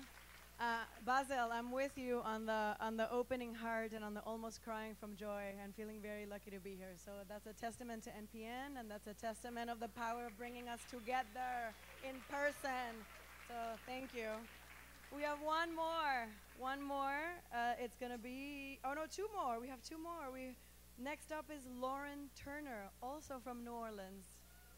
Lauren's not here.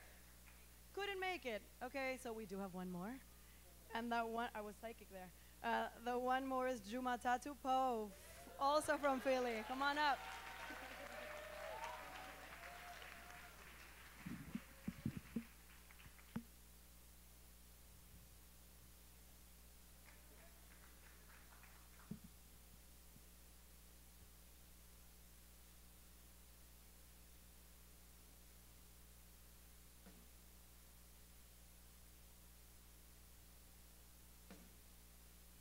This is an individual and community and an individual. This is a game, and rhythm is key. This game is both folk practice and a court practice. This is Black queer alien intimacy, teamwork, and grace. This is Black queer alien royalty, magic, and megalomania.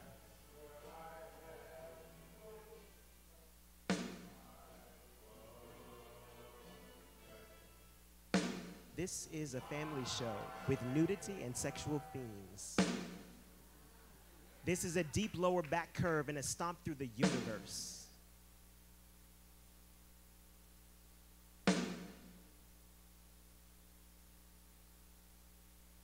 This is an interrogation and sometimes refusal of art institutions.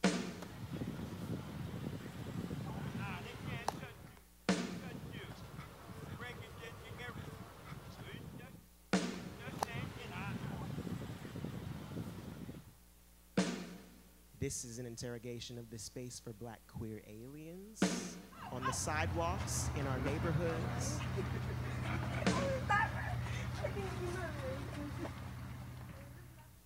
This is an interrogation of belonging.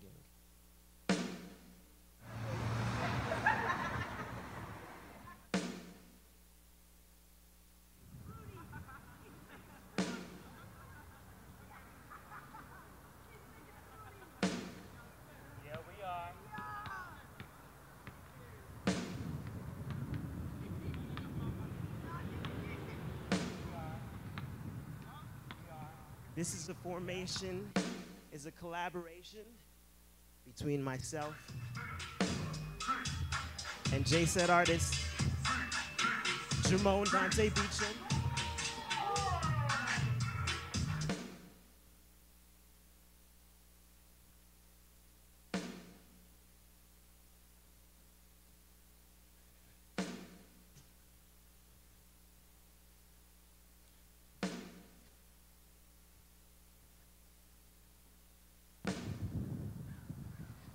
So, this is a formation, is the final work in a series of works called, Let Him Move You,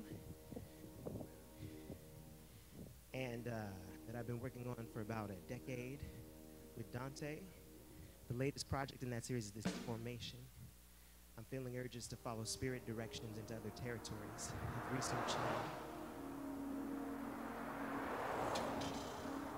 The terrestrial projects, which will probably be another decade of work, is a conversation through performance between Black and indigenous artists from the US and Brazil, dealing with the notion of human as earth, not on the earth, not with the earth. I guess it's gonna be dealing with maybe beach, maybe desert, maybe farm, and the idea of the invention of court dances and the human problems with court and royalty and empire.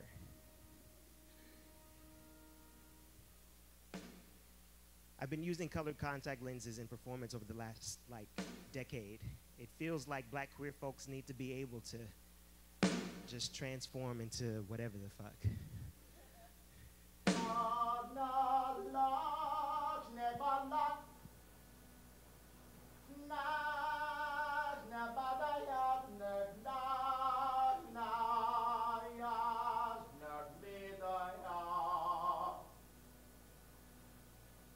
And now Jumatatu is transforming into me. I'm gonna stand up. Hello, my name is Mariah Weathers, and I'm the managing producer for Jumatatu Poe and all of his creations. And I'm gonna read a few words to you. Sorry, I'm reading. The works in the Let Him Move You series are deeply collaborative, composed of a collection of main ensemble artist collaborators, local artists who join us for a period, and presenters who also help situate us in places where we are guests and help contextualize us in the place and the place within us. Working within and through community and place is everything about this work. Formation has received NPN Creation Fund and National Dance Project support. This is the part you really need to listen to. We're looking for presenting partners in the southern region. J-Set originates from the South, and we really need to bring this work back home. And did we get the 30 seconds? That was our timer. So thank you very much. If you want to know more about Let 'Em Move You or for, terrestrial, please come speak with either of us.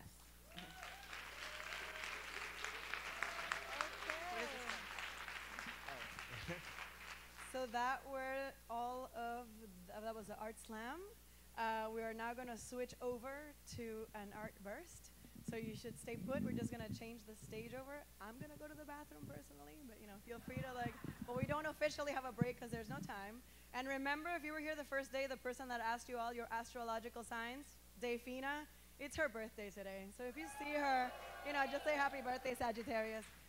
Okay, stay here.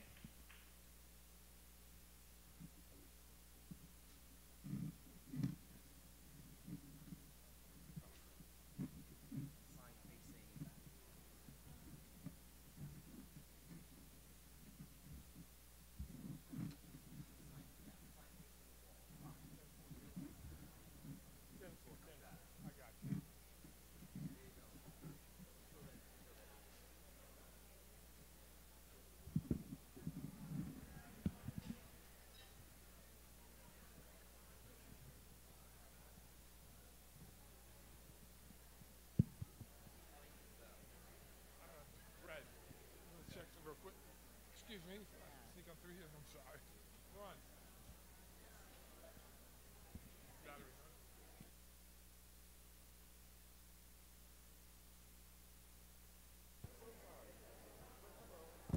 Check, check, check. Yep.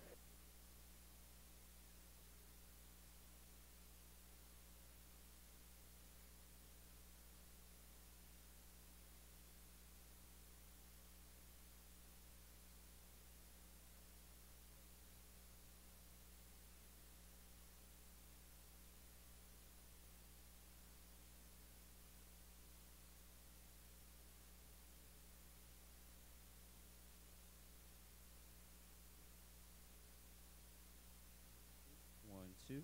Mic check. 1, 2.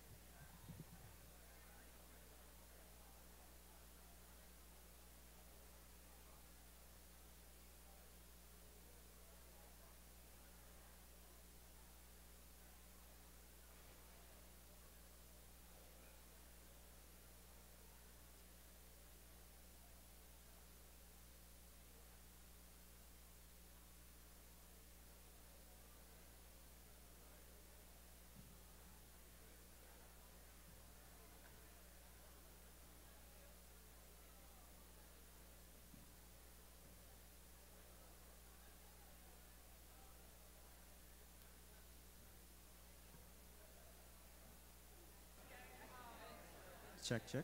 Mic check. 1, 2.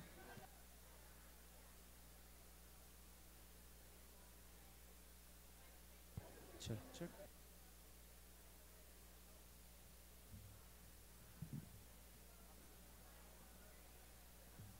Sorry. No, that's good. Yeah.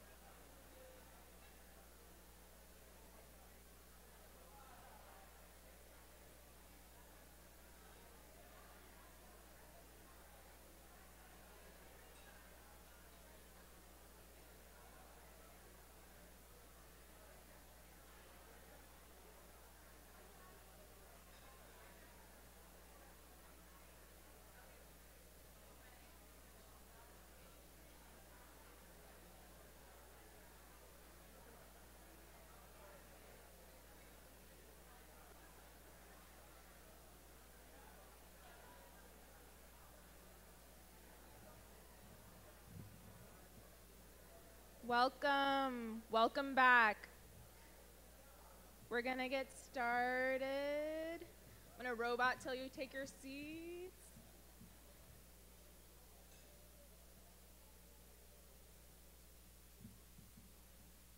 I can't do the robot.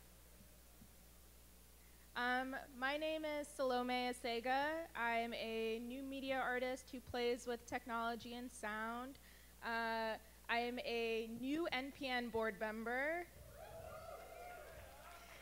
It's my first time at the NPN conference, and I'm so excited to be here. I'm learning so much. So welcome back. We're gonna start with we're starting with Art Burst. There are 4 performances, so we'll just jump right into the first one. Alexa Dawson. Alexa Dawson presents a sultry, spirited performance with original music and a warm, honey mixed with prairie dirt voice. Her newest album, Music is Medicine, releases in November 2019. December 6th, new date. The founding member of Kansas folk homegrown favorite, Weta Skirts, formerly The Skirts, Alexa is a born entertainer and skilled songwriter. 2 albums, self-produced by The Skirts, Many Moons and Mother, present a collection of songs that are influenced by her Potawatomi and Oklahoma heritage, nature, family, love, and loss, all with a hopeful and heartfelt tone. Alexa performs solo with a blue folk trio and with Weta Skirts at private events and public events, gatherings, pubs, and campfires. Welcome, Alexa.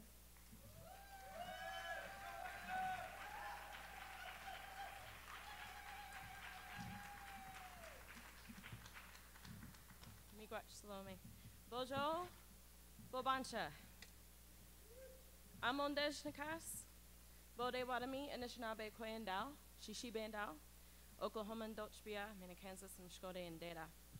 My name is Alexa Dawson, but my community calls me Amo, and I come from the Citizen Potawatomi Nation in what we call Oklahoma, and I live on Ka and Osage on ancestral territory in the beautiful Flint Hills of Kansas on the Tallgrass Prairie.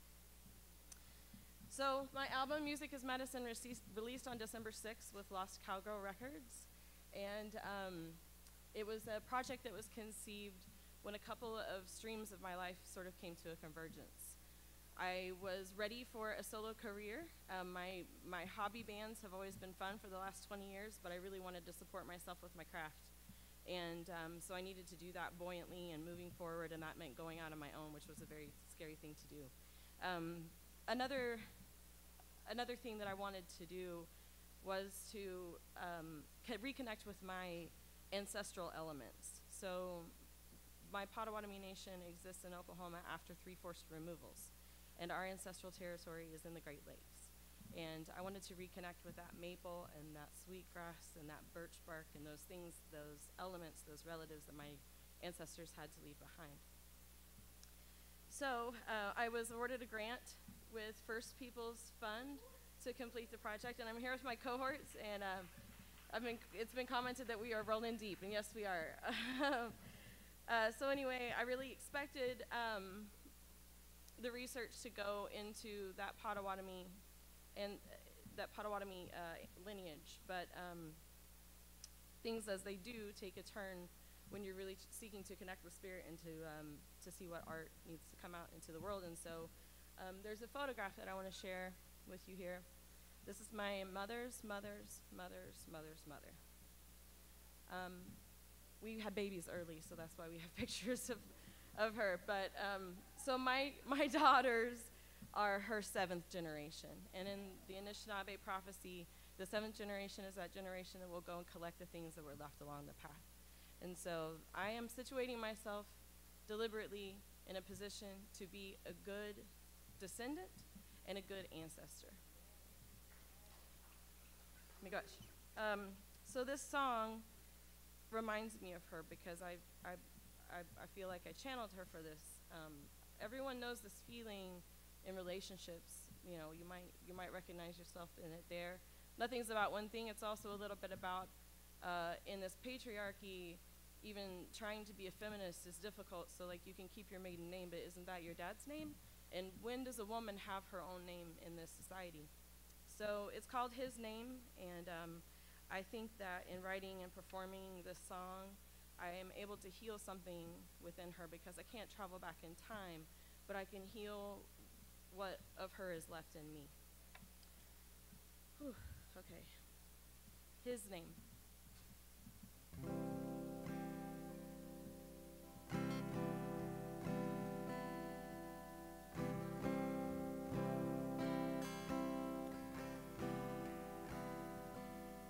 It's a quiet life I lead,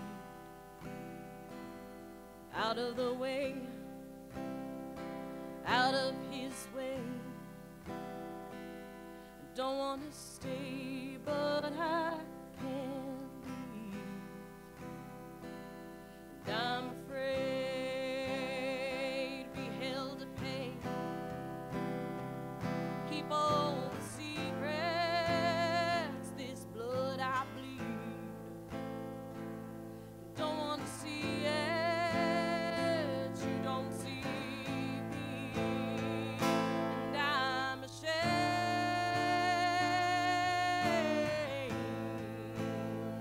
and I changed my name. I take his name. You all know his name. That gift of pain.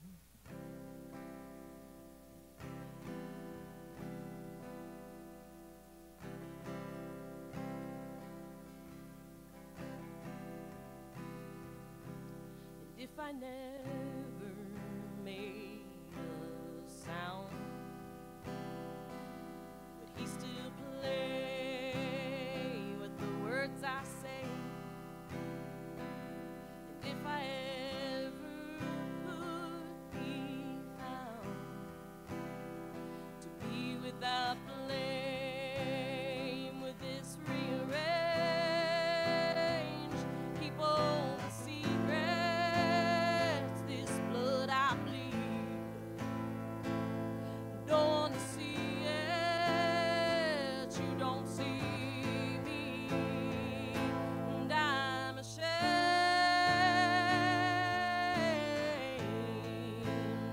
and I changed my name. I take his name. Ask me what's my name. That gift of pain.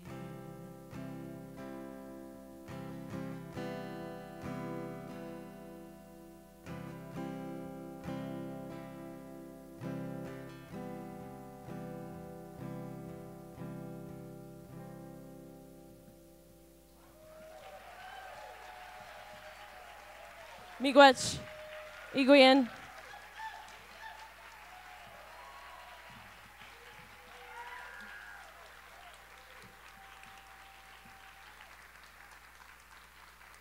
Thank you. I'm looking for venues, and I just want to say that my name starts with an E, not an A. ELEXA, Dawson.com. Thank you so much.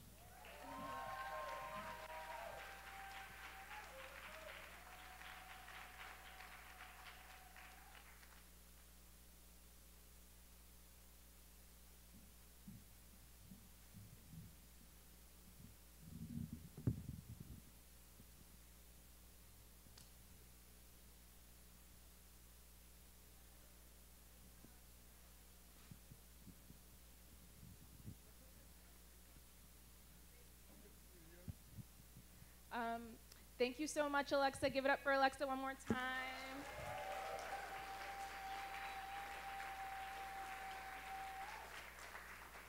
So next up, we have Jaleesa Roberts.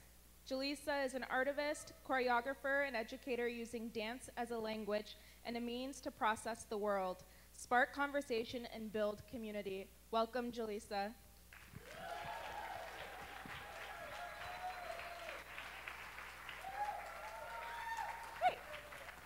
Can everybody hear me? Great, I'm not used to this mic. I'm gonna set a timer for myself because I can go on and on with this. But like they said, I really like using dance to spark conversation, and I particularly really like working in communities, especially if people don't consider themselves dancers, to really like subvert and activate that at its core, dance is just moving through space and time with energy. And when I thought about the conference, I got really excited because I love being here with y'all. I love the peer forums, I love everything, but we spend so much time sitting. And so I offered to offer some movement to us after days of sitting and after a night of hopefully a really good rum punch party. And in a morning where everybody's feeling just a little like, right? Does that work for y'all? Okay, so what I've been doing with my students, with other dancers in all communities that I go to, and it's really relevant for this conference, we've been talking about a lot about how we name things. And one of the first words that you really get good at is writing your name. So I'm gonna first ask you to spend just 20 seconds with your finger or with a pencil writing your name. It can be your first name, your last name, all of your names, just one of your names. Just spend 20 seconds. Think about the different ways that you write it. It might be in cursive, it might be bigger, it might be smaller. Just take 10 seconds to get that back in your memory, in your finger, in your mind. 5.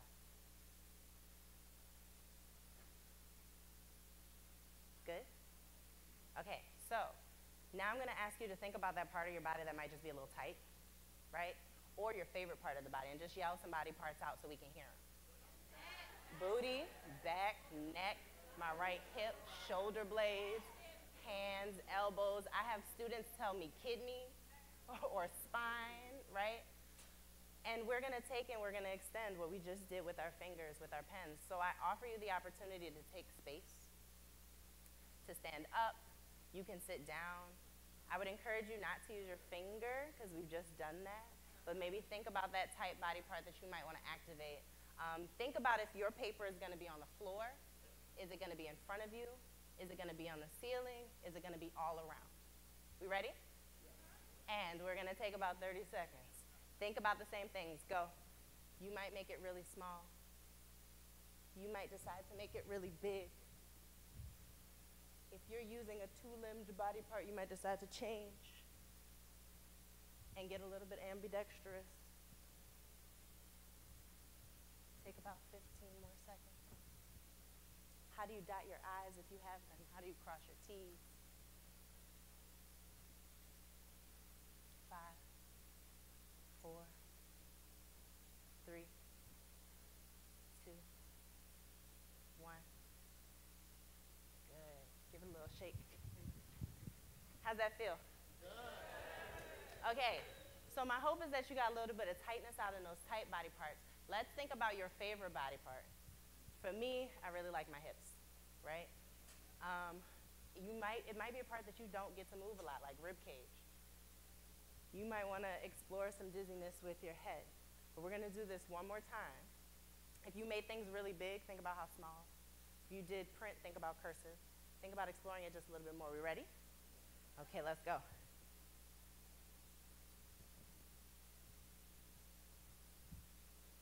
Are your letters stacking on top of each other? They might need to travel.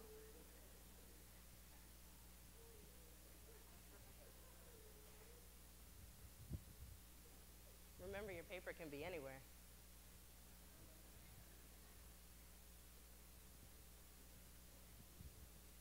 Take about 10 more seconds. It's hard to count and spell my name at the same time. 3 more seconds. 2, 1, 0. One more time, give it a deep breath in. Give it a little shake out. Nice. Somebody give me a body part. Knees. I heard knees first, and we're gonna challenge myself because they've been a little sore. So I have 4 names. My first name, Jaleesa, came from my grandmother. She fell in love with a different world and named me after her favorite Guyanese character. I don't know where Danielle came from. There's a confusing story about maybe a cousin or god sister. We don't know. Nicola is my mom's second middle name. And so she gave it to me with an accent mark over the E. And then my dad passed on that good Roberts last name and carried it on. So I, especially after this conference, have been really interested in names, how we name things, why we name things, and really taking that movement and exploring how it's connected to our ideas of identity. I encourage you to take this same movement, even if you don't consider yourself a dancer, because it's a really good way to get things moving and also pay homage to how you call yourself or how you might call space or how you might want to subvert language if you're really upset in ways that you don't have to say the things that might box you in. So that's my offering, to take that with you out so that it ripples and that we can all think about that. Thank you.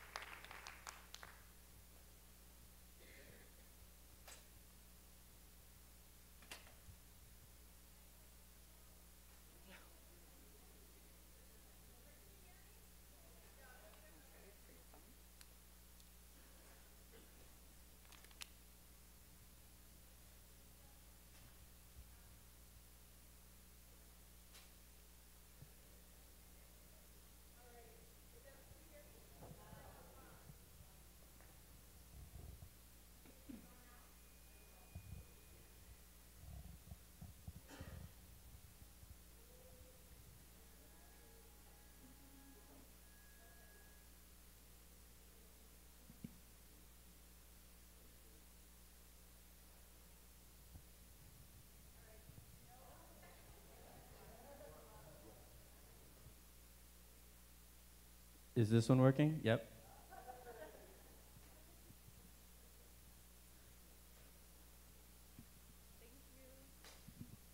All right, can you hear me? Julissa, so next up we have Rebecca Mawase and Ron Reagan. So Vessels is a 7-woman harmonic meditation on the transcendental possibilities of song during the Middle Passage. Experienced within an interactive and acoustically rich sculptural environment that invokes those infamous ships, this interdisciplinary ritual performance explores singing as a survival tool and asks, what does freedom sound like in a space of confinement? Vessels conjures 2 worlds, the carceral world of the slave ship and a physical and psychic floating prison, and the world of the spirit, a place of freedom. Vessels is a work of speculative history.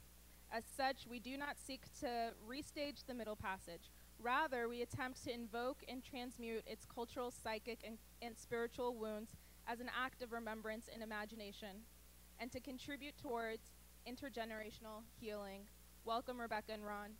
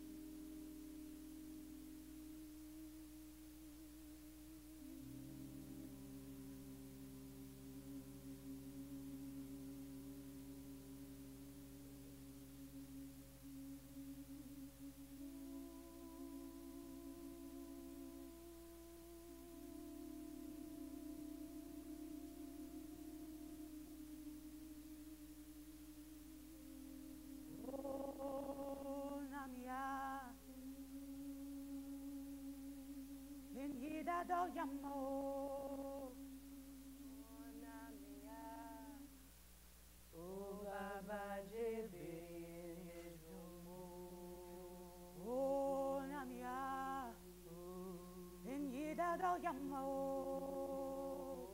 namia o baba jebe o donya ma baba baba ma wasue jese onmo inyida do yamo o namia o baba jebe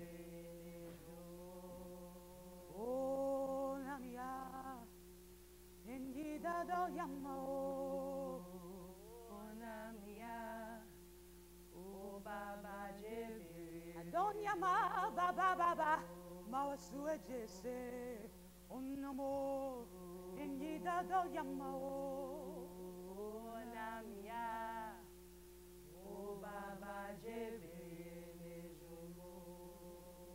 o namia inyida do yamo o namia o baba jebe o namia inyida do yamo o namia o baba jebe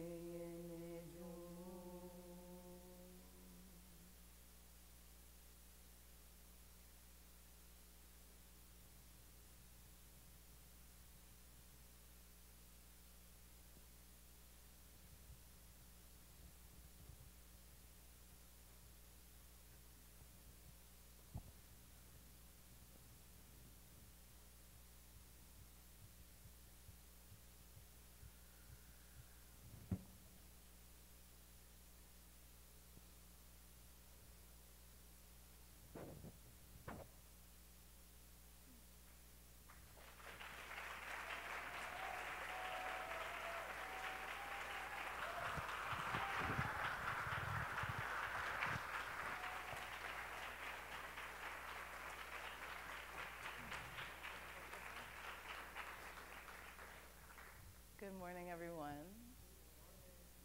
My name is Rebecca Mwasa, Jalisa, and Tanaj is in black, and like Hio is a stunning voice that you heard. I am the instigator of Vessel's performance and the co-shaper along with Ron Reagan, these beautiful low notes you heard there in the back. Thank you so much. I feel like y'all have heard all the things that I was going to say because it was in our reading. So let's see if this works. There we go. So as was introduced before by Salome, Vessels is a harmonic meditation on the middle passage that investigates the question, what does freedom sound like in a space of confinement? The intention for the piece was to be a part of instigating the healing of the people, places, stories, and the imagination that we hold for descendants of those who were trafficked during the Middle Passage, during the transatlantic slave trade. We've been working on the piece for 5 years. It was co-commissioned by the Junebug Productions. I think Stephanie's over there. Woo woo. And the Annenberg Center for the Performing Arts in Philadelphia through the Creation Fund of the National Performance Network. We premiered the work in March of this year in Philadelphia. It will be here in New Orleans in the spring of next year, and then we're touring. So come talk to us about touring. I just want to read you a little about what we believe. If I can read it from here. We believe that our ancestors' freedom tools live in our bodies and can be activated. Healing is continuous and intentional practice rooted in the relationship of the individual to the collective and to the divine. A wound must be named and encountered to be healed. The past holds lessons and dreams for the present that allows us to grow into a liberated future. Now is the place to practice freedom. So the way that we've done this over the last 5 years is to center Black women very, very specifically, very, very devoutly, and with deep commitment in the process. So I want y'all to know that. And yeah, we love to share the work. We're looking to tour around the country and we're available starting next year. Please feel free to check out our contact and booking page. We just built this beautiful electronic press kit. It's got a lot more information about the piece, myself, Ron and other members of the ensemble that are here have cards, so that if you want to take the information with you, there's also cards out on the table. And just to also lift up, we were supported by the National Performance Network National Theater Project Creation and Touring Grant. So we also have funds available to support us touring. Thank you so much.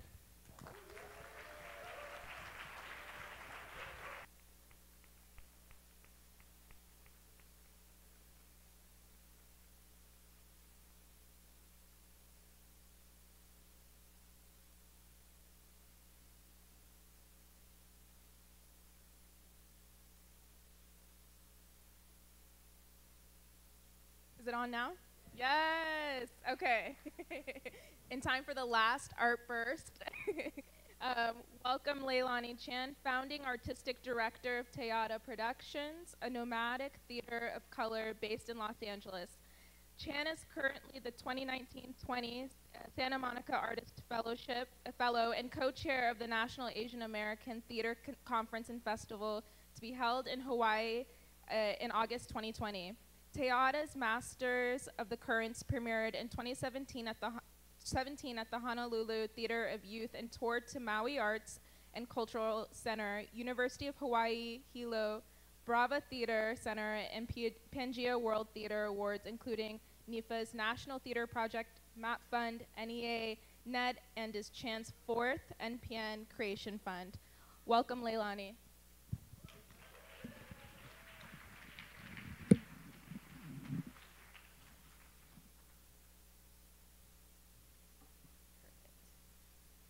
Thank you. Mine is actually an artist talk, not an artist burst. So this is my first foray into TED-style presentation.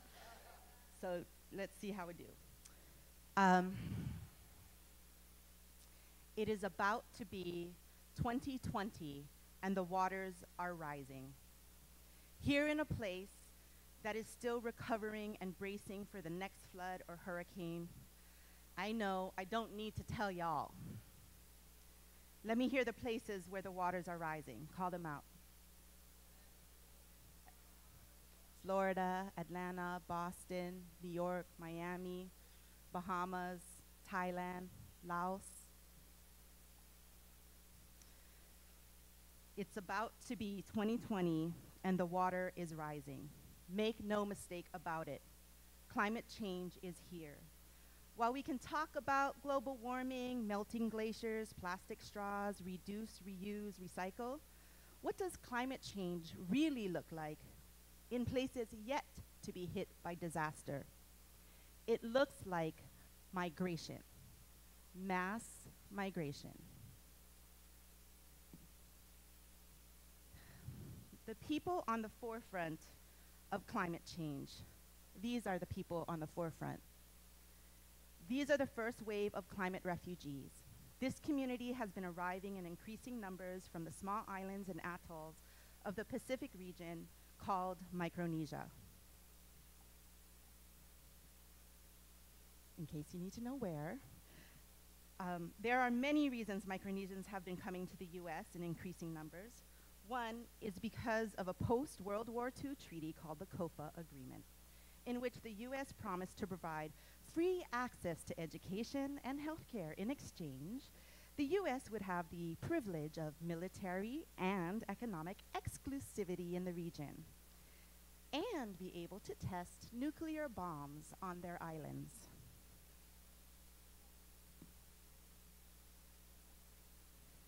As a result of this over 30-year-old treaty, the US, between the US and the Micronesian Federated States of Micronesia, Micronesians have been plunged into poverty and an increase in serious health issues while having limited access to healthcare and economic opportunities in their own countries. Meanwhile, the waters are rising and warming. Another thing you need to know about the Micronesian community is that they have been navigating the Pacific Ocean for centuries, long before Captain Cook ever found his way to Hawaii or Polynesia. This is Papa Mau from Satawal, who is credited for reviving the indigenous practice of navigating the ocean using only the stars and currents, and he helped the Native Hawaiians reclaim that practice as well. I was born and raised in Hawaii. Like many artists do, I've left Hawaii after high school for opportunities, because if you're not working in the tourism industry, your opportunities in Hawaii are very limited. Many of you know my partner in life and art, Ova Saupang. Woo woo, thank you. For over a decade, we had been touring a play called Refugee Nation, which was funded by or commissioned by an NPN Creation Fund. And this play was about the stories of Laotian refugees in the US.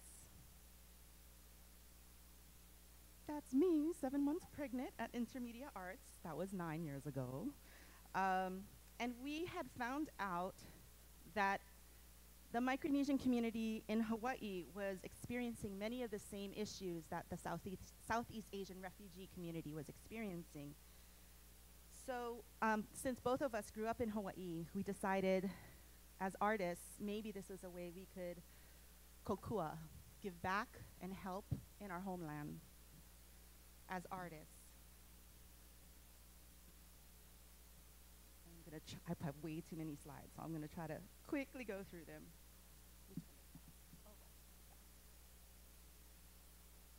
So this is Inocenta Sound Kiku. Inocenta is our community navigator, and she invited us to teach a theater workshop with her youth at Pacific Voices. And we did our usual workshop, creating images and tableaus inspired by their own experiences. Almost every image included dead bodies and guns. This is Hawaii, right?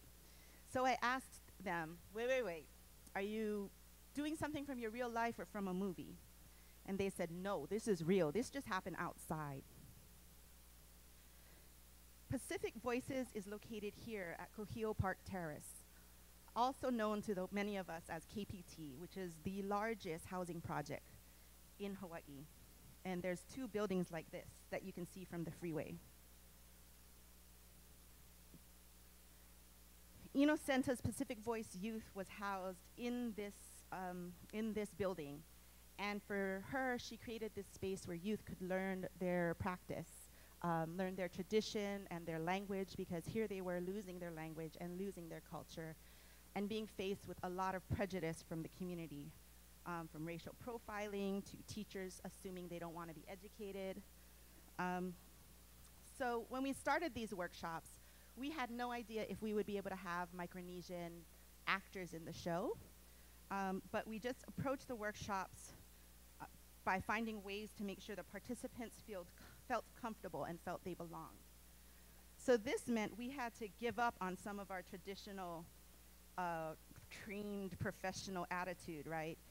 So if we're asking this community to share their stories with us, and that our play was gonna be based on their stories, they were the experts, not us.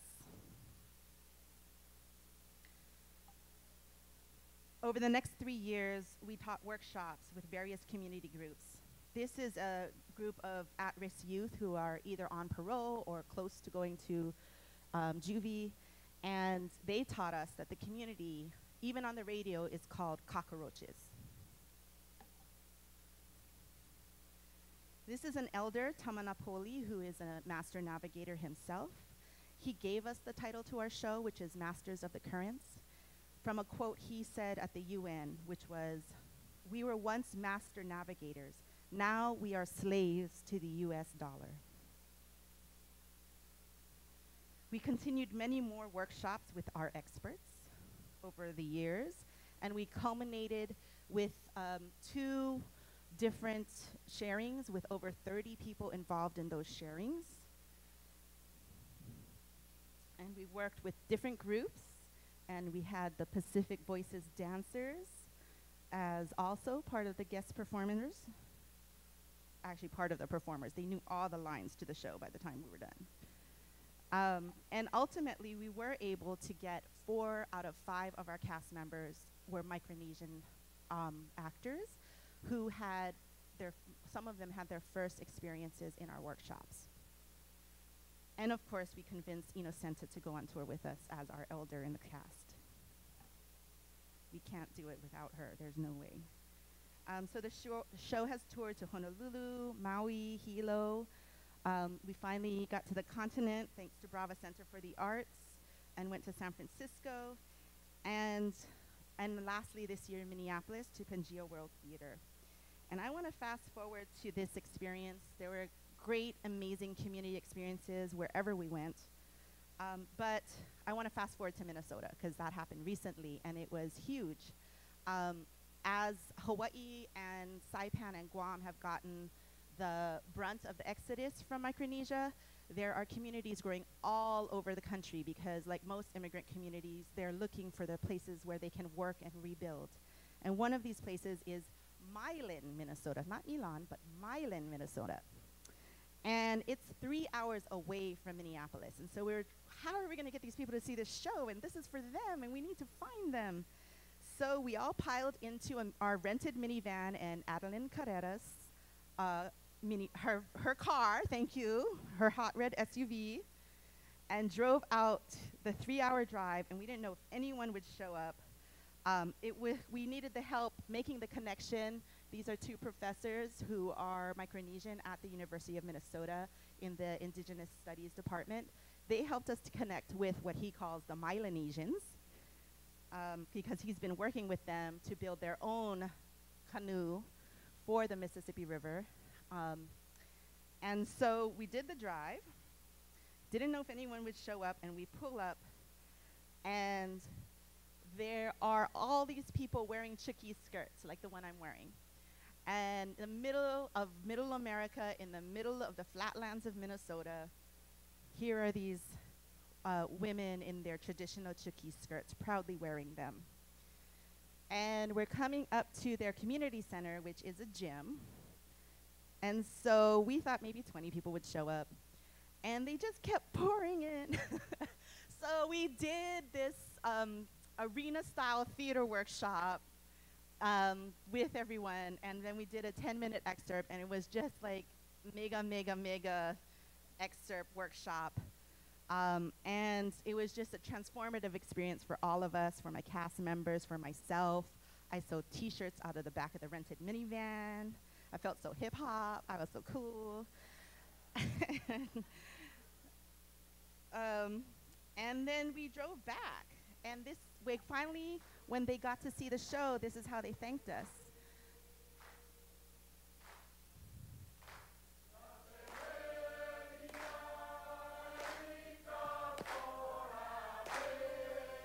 And forgive the shaky video. It was totally spontaneous.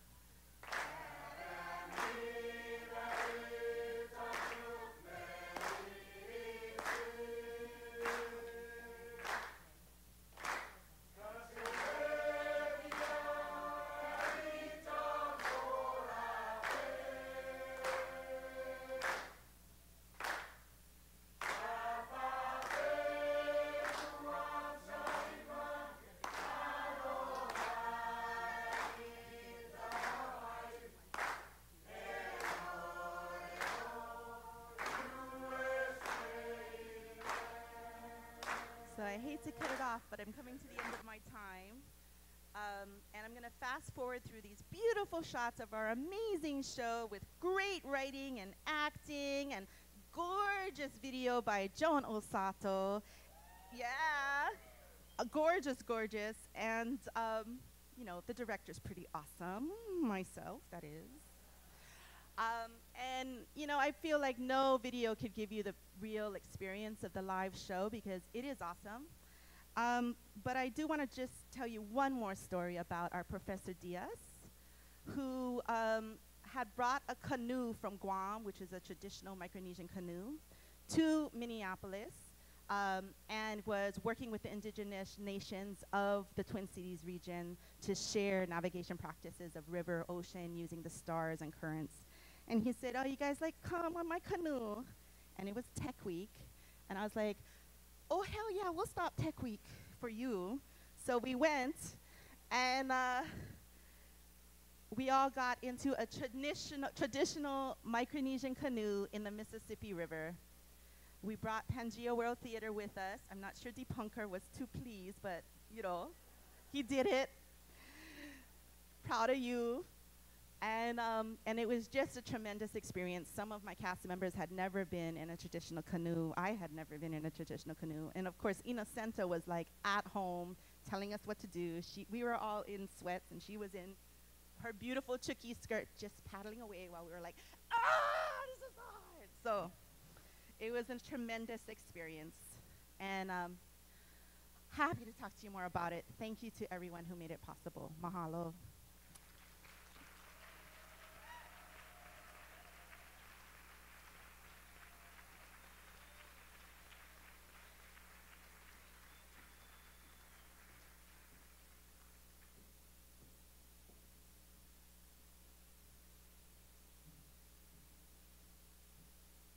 Last time up that ramp.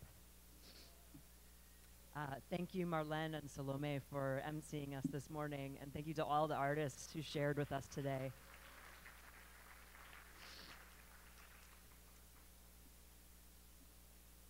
I have some thoughts I want to share, but I'm going to get some of the announcement-y stuff out of the way. I'm sure everybody's really excited to continue hearing me giving announcements. But I don't want to end with announcements. That feels weird, so we're going to roll with this. We have a dance party tonight. It's at the Ashe Powerhouse. For those of you who've been to the conference before, you know that we used to do a late night party, which our local hosts always planned and organized. And then we also did a closing night party. And we thought, let's just merge these together. Also, it's New Orleans. Every party is going to be a late night party and a dance party and a glitter party and all the things. So our local hosts, Ashe, the Contemporary Art Center, and Junebug have collaborated together to organize this party for us tonight at Ashe, and we're super excited about that. Wear your dancing shoes, whatever that means to you. There will be a dance-off, and we're going to have a great time over there. We have tours this afternoon, really extraordinary tours, again, that our local folks have organized for us here. We've been sitting in this space for a long time. We've been here in this hotel. Hopefully you've also gotten out into the city, but we are here in this place, Bulbancha, New Orleans, and the opportunity to be in this community is really important. And so for folks who are participating in those tours this afternoon, I hope you have a really wonderful time. As I mentioned the other day, they are sold out, but we've been able to get everybody onto the tours in the last couple of days. So just show up and we'll figure out how to get you places. Let's see, last thing. We have a final practica. I still like saying that word. Final practica today during lunchtime, and it is being organized by Taylor Bergen from Legion Arts. It's a really incredibly important topic, which is succession and managing massive organizational change. So folks who want to share lunch with Taylor and have that conversation, that's going to happen today. Okay, I think that's good for all that stuff. So I have a few remarks I just want to share, and then I'm going to ask somebody else to come up and actually have the last word of this conference. I opened the conference by saying that I hope, rather than me presenting a state of the NPN speech, that the conference would speak for itself. And as many people know, we've gone through a lot of changes in the last 3 years. I think if there's one thing to really pinpoint for us, it has been the move from implicit to explicit around racial and cultural justice.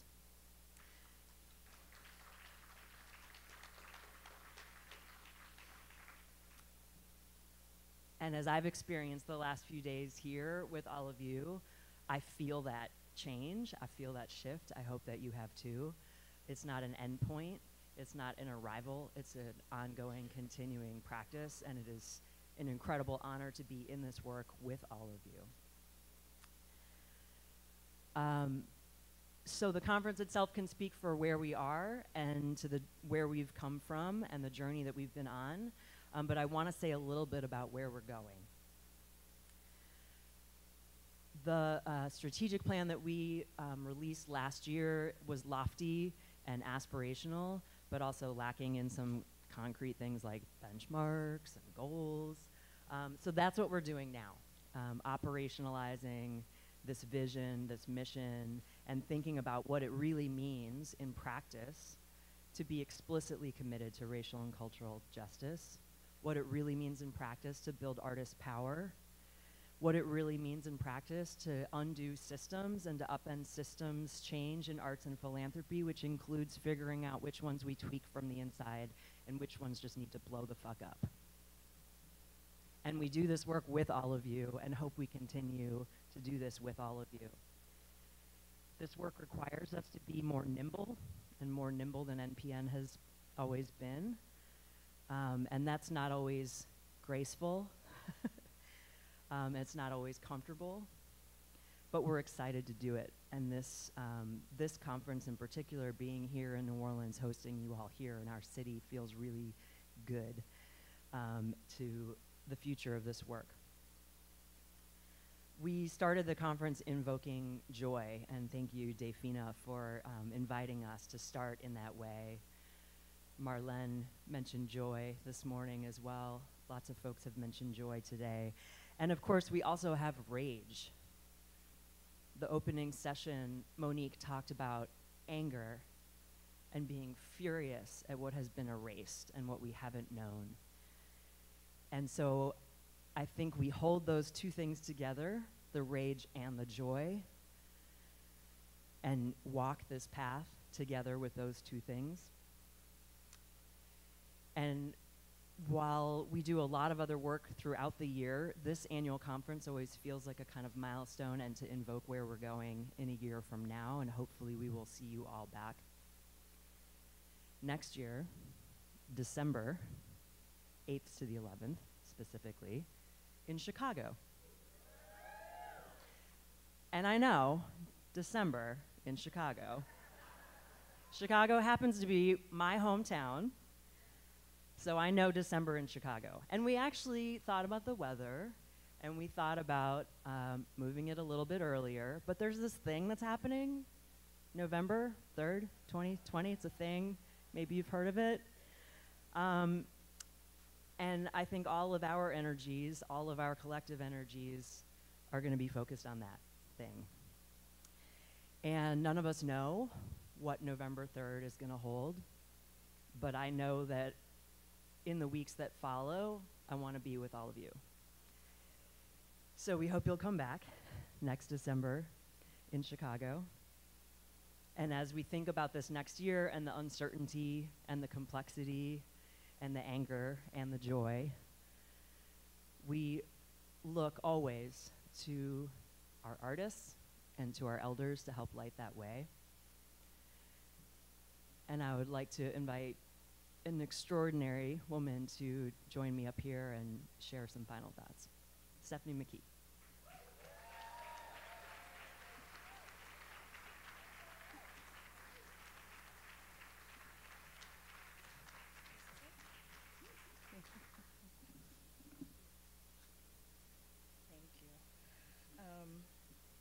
So as some of you know, on February 14th of 2019, John Milton O'Neill Jr. entered the ancestral realm. He left behind a wife, a daughter, a son, grandchildren, great-grandchildren, many in-laws, a host of nieces, nephews, relatives, friends. He also left us his legacy of art, of organizing, of pedagogy, of writing, a blueprint for Junebug Productions,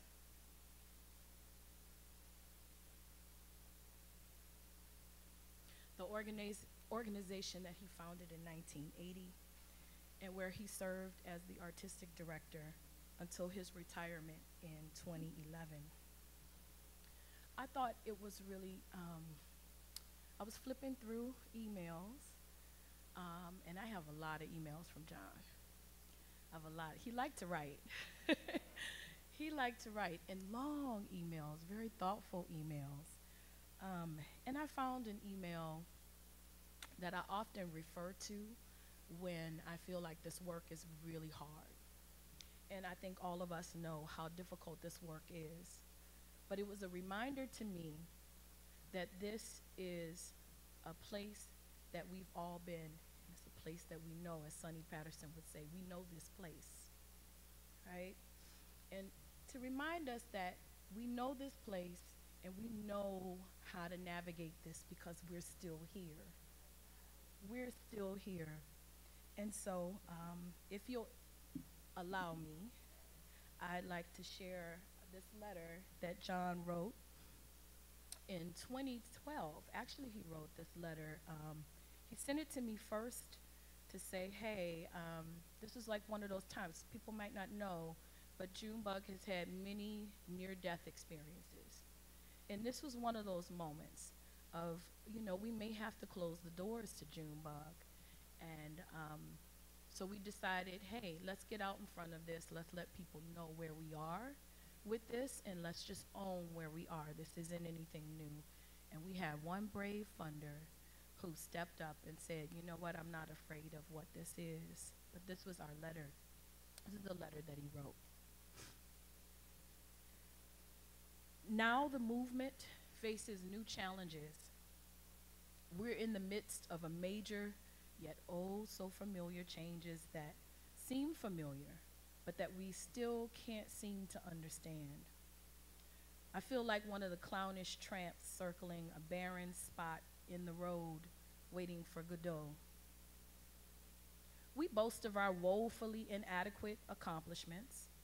We marvel in ignorant curiosity at things found on the trail so well traveled by our forebears, who left what seemed like signs unknown, except that the rhythms that they found in their bones resonates in ours. The dances that they found in their bodies make us wish to dance as they did, with only drums as teachers. The songs that they found in their throats and fingers make us wish to play and to sing the music and the stories which they gifted the world to make the world a more friendly place to be, if only for a moment. Much that remains unknown is because the artists who will craft the curios into language we can understand still wait for their models and their mentors to arrive. Junebug holds a place in the long, perhaps even infinite march in search of these stories that can help us find how to survive the pitfalls which threaten all who want to try to march on singing the South African fighting song, "We are the ones we've been waiting for." John always signed his emails, "Yours in the struggle." But what a lot of people don't know, that became a shorthand for something that was longer. The full statement is yours in the struggle to make this world a better place for all of us. Where are you in that struggle? Where will we be in that struggle collectively? John and so many other people who have crossed on to the ancestral realm have left us a blueprint and an ancestral responsibility to continue to march on. And though this might be hard, I want to remind us that we are still here. We are still here. After many economies have tanked, we are still here. The artwork that we make matters. It is a reflection of our past, our present, and we, more than anybody else in the world, are able to craft the future that we want and that we see. We are inspiration. We are spirit. We are moving. Are you with me? Are you with me? Are you with me? I remain yours in the struggle.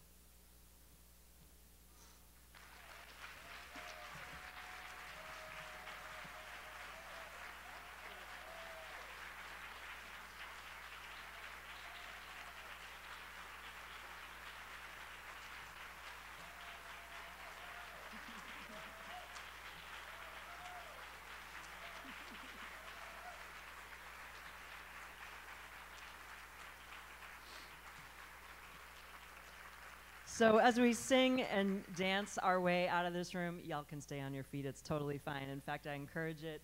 I just want to close out with some thank yous, and feel free to shout your own thank yous from your places, in particular to the folks at Junebug Contemporary Art Center and Ashe for being extraordinary hosts of this conference.